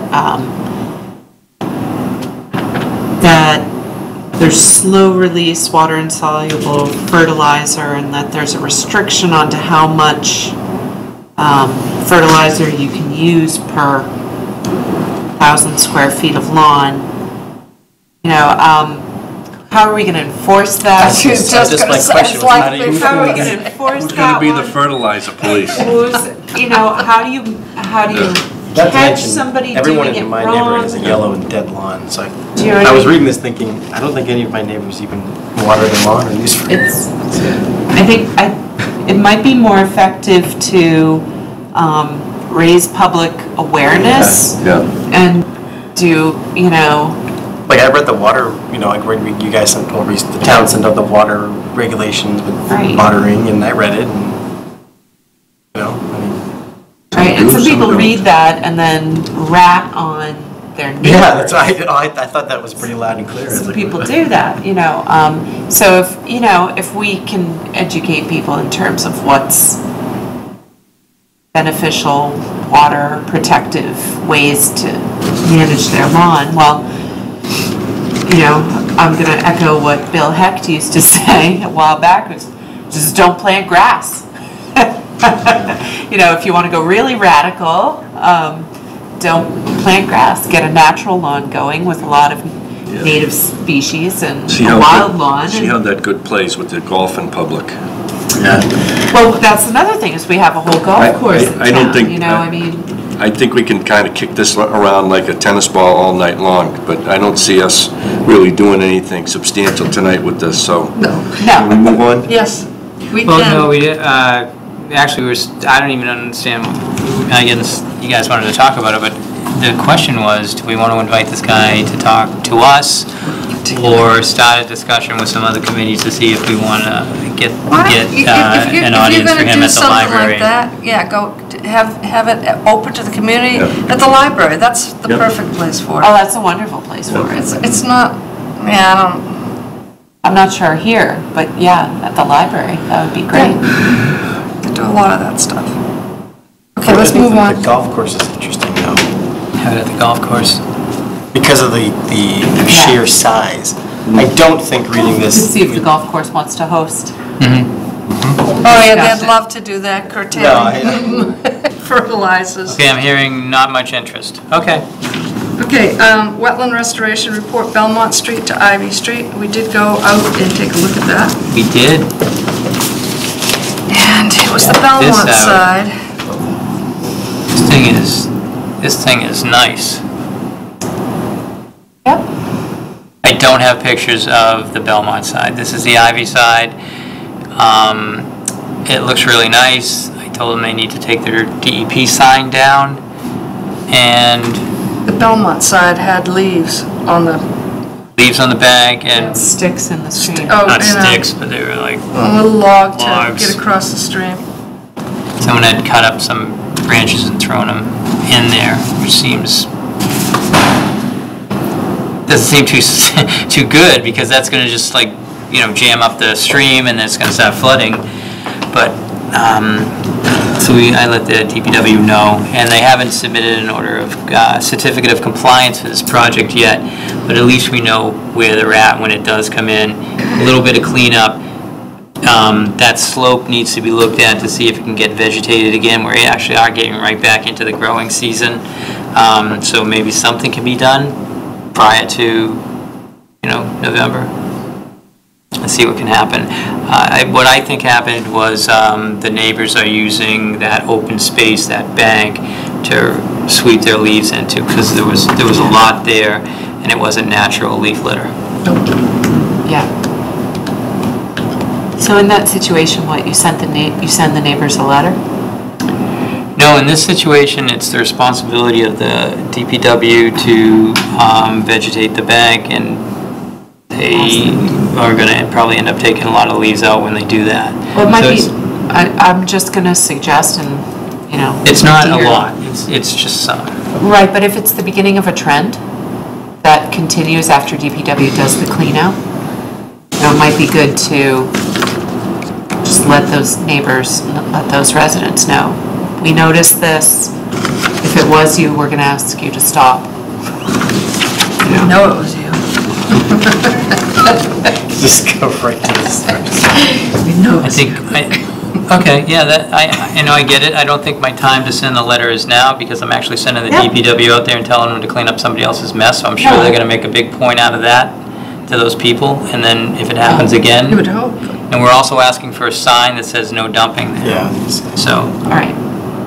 So I think the process is in place. Hopefully it stops. We do have that great compost area to bring all the trash and yard waste to. Random, like I use the dump weekly, or a couple times a month really. If it was open one more day, no, really, I mean, Saturday in the, really? Because it used to be open every Sunday. It's like mind-boggling that it's closed when any human being could actually go there. They're looking for someone to, I think that's one of the programs that the town offers, for someone to be one of the volunteers, the tax program, to be there. They do that for Monday, sometimes a year they do it Monday and Friday. You should. And they give, it's usually elderly people, and they give them tax breaks, a break on the taxes for working down the compost center. But that used to be open every Sunday, and for 35 years, Saturday was always a work day for me. So when they started closing it on Sunday, and then it's open Monday, and now everyone's at work. I don't understand. That's what So I guess my point was to relieve something. I wonder if there's any 1% more people would go there and dump their trash barrel of leaves if it was, the schedule was better. One bit more accommodating.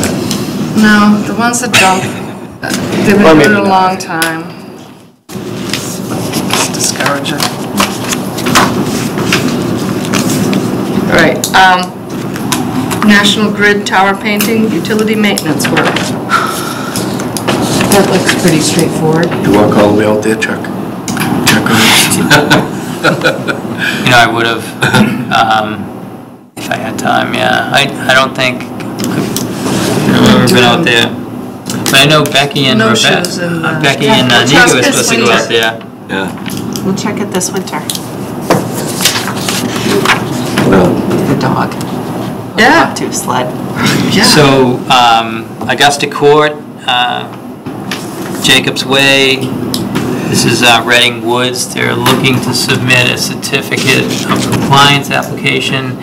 I met with an engineer out at the site who is going to fulfill our request to put some more bounds to make it more noticeable.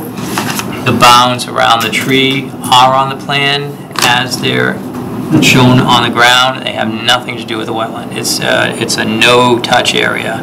So that was established with the other Conservation Commission? With another Conservation Commission. They're way outside. So we tried to leave the bounds in place that were there, but place other ones that continued that line and brought it right back into the 25-foot zone. So, because what do we have now? Now that it just turns into a no-touch zone. So we tried to establish this no-touch zone. Now, I don't think I would have done it this way, but it was a lot more work to take things out, and plus it was in an old order of conditions.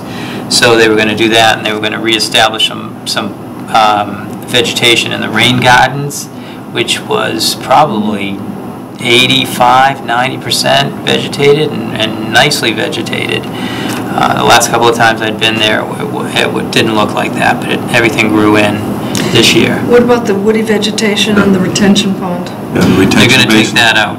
They're going to have someone go in and take that out, so that was part of my request. And this engineer said there, in the transition, I got a little pushback between, the association's supposed to take over, we're really closing down, and I said, well, they probably want to get it in a way that it meets the qualifications of a detention pond, and that's no woody vegetation, so they'll know what to do in the future. So he agreed, so they're going to take out some of the plant material. Sumac, wasn't it? Sumac. Yeah, It was sumac there, yeah. And what do they call it? Trees from down Florida. Mimosa. Mimosa. Mimosa tree sitting in the middle of it.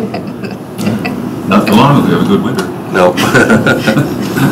I encouraged him to look at our tree policy for way back when this project started before. That's Building 7 right there, where all the wetlands are and the tree and everything we're talking about. That's Building 7.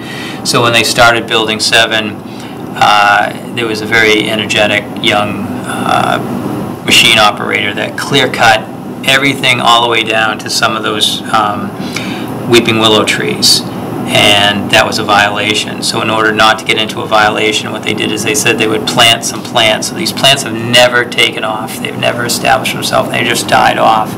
So they were going to call in New England Environmental to take another look, develop a plan, and do some planting again. I encouraged the engineer to look into our tree policy and see if there was something else that he could do based on the tree policy, whether he wants to, again, do the shade tree donation or plant somewhere else, because inside that area it doesn't seem to be, it's like accepting one of the plants, I can't remember the name of it, but one of them's growing and it's not really established. I mean, that's highway runoff, so it's pretty toxic.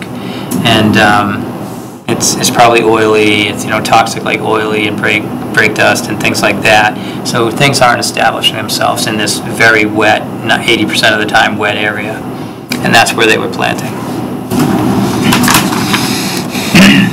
Arcadia Ave, on Monday we finalized what we thought was a great application for the conservation restriction. It has gone to the state. We're just waiting for a CR number and for it to be posted on the website. So that should happen soon. So is that part A of the process? Pretty much it kind of got confusing where it ended and stopped, because we got so much done with this application and we had the plans already. We just sent it in, and I think that was all up to where the state reviews. So we would be waiting for their comments as they're building this project. So at this point, are we able to, have they met what we asked them to do? Yes, they certainly did. Well, no. They met what they asked us to do in the application. We need that file number, so proof that it went to the state. Okay. All right. Once that happens, then we can... Yeah, we're all set. We can let them get their building permit? Yeah.